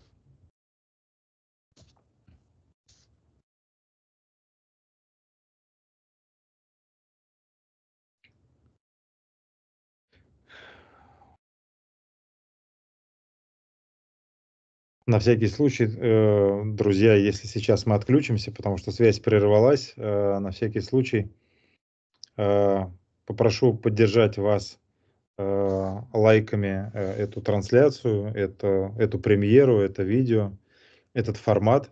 Э, И, конечно, прокомментировать, высказать свое мнение и поделиться в социальных сетях, в ваших аккаунтах ссылкой на это видео. Помогайте, пожалуйста, распространять информацию. Да, Дмитрий, у меня просто я только... извиняюсь.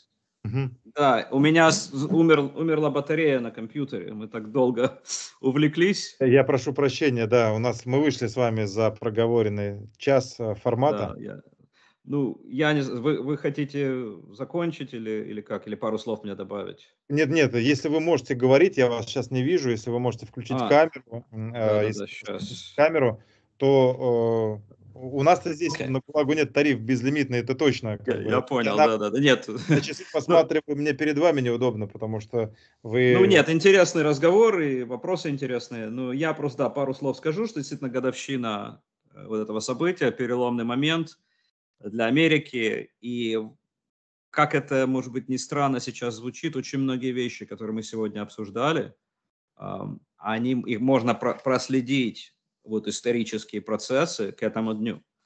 Потому что Америка после этой жуткой атаки, я вот даже помню этот день, и я был рядом с Нью-Йорком, и я успел буквально выехать через туннель, когда перекрыли туннели, и потом люди пешком добирались домой, и я в этот день, вот что мне запомнилось, что никто не превышал скорость. Вот все машины, у нас это обычно кто-то куда-то спешит, кто-то превышает немножко, вот все как-то вот были под этим ударом, вот даже на таком вот уровне. И да, трудно было поверить, что это произошло. И переломный момент, потому что в результате Америка вступила в две войны, в Афганистане и в Ираке. И поскольку эти войны затянулись и не пошли как бы по тому руслу, на которое мы, может быть, надеялись, американское общество развернулось против этих войн. И в итоге, то есть когда началось переизбрали президента Буша, как после этого отказались голосовать за Маккейна, потому что хотели кого-то, кто будет вести более мягкую внешнюю политику. Выбрали Обаму, который открыто выступал против войн. Мягкая внешняя политика, возможно, привела к более агрессивным действиям со стороны России. То есть можно все это, как бы всю эту цепочку, да, проследить, которая в итоге была агрессия против Грузии, против Украины в 2014 году, и, можно сказать, Путин вошел во вкус. Да? И это, вот как ни странно, но вот это событие и наш вывод войск из Афганистана спустя 20 лет, они все взаимосвязаны. И, может быть, нужно было принимать какие-то другие решения, и, может быть, нужно было что-то делать по-другому, но вот получилось так, как получилось. Так что вот такие пару слов я могу сказать про этот день. Да, спасибо, Да. потому что как раз я с этого начал с вами, когда мы созвонились до начала Да-да. все видео. От себя хочу сказать еще раз искренние соболезнования родственникам, близким, друзьям всех погибших 11 сентября 2001 года. Светлая память всем погибшим. И, конечно, очень важно делать все возможное всем миром, чтобы подобные трагедии не повторялись ни в США, ни в какой-либо другой стране. И здесь нужно объединять усилия, но при этом через запятую борьба с терроризмом и работа спецслужб не должна переходить определенную грань.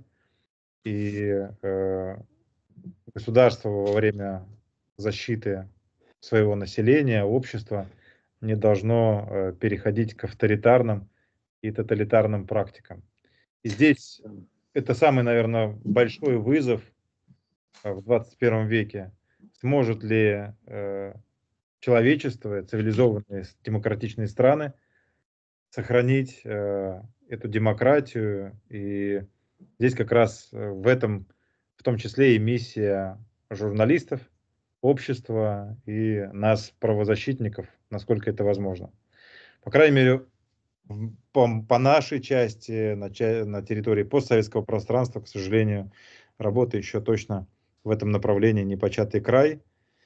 И во многом, конечно, важна поддержка многих стран, в том числе той страны, где вы живете, и где сейчас тоже происходят очень важные события. И в то же самое время, конечно, всем, кто следит за развитием событий в США, важно понимать, что сегодня действительно у Америки, у американцев очень, очень важный выбор, который делать только им самим. Никто из нас не может ничего навязывать американцам и гражданам США. Вот. Но тем не менее мы желаем всем вам там демократии, мира и правильного выбора для вашей страны в первую очередь, и, надеюсь, и для всего мира в целом, потому что, как ни крути, ваша страна сегодня один из мировых лидеров или там мировой лидер. Точно. Дмитрий, для Спасибо, спасибо, Владимир. для Да. меня большая честь ваше согласие и ваше участие сегодня в эфире канала «Гулагу-нет». Надеюсь, что первый блин точно не комом у нас вышел. Мне было с вами очень интересно общаться. Я надеюсь, что все, кто нас с вами сейчас смотрит или потом будет смотреть в записи, поставят лайк, прокомментируют. Не обязательно соглашаться со всем, что говорит Дмитрий или что говорю я. Высказывайтесь. Главное, оставайтесь неравнодушными и оставайтесь с каналом «Гулагу-нет». И еще раз, да, в описании и внизу здесь в первом комментарии в закрепе вы найдете ссылку на страничку Дмитрия в Facebook и на канал Юрия Рашкина, где достаточно часто Дмитрий тоже бывает. Владимир, спасибо большое. И для меня честь, что вы меня пригласили. Было очень интересно и приятно с вами общаться. И вот дали мне возможность рассказать демократическую сторону нашей и внутриамериканской, и, может быть, даже всемирного противостояния. Спасибо вам большое. Давайте будем продолжать. И до новых встреч на канале «Гулагу-нет». И традиционно в конце я говорю «Гулагу-нет» и «Быть добру». Вот. Гулагу-нет. Спасибо большое, Дмитрий. Самые добрые вам пожелания и добра вам и вашей стране. Спасибо. До свидания. Спасибо. Спасибо. До свидания.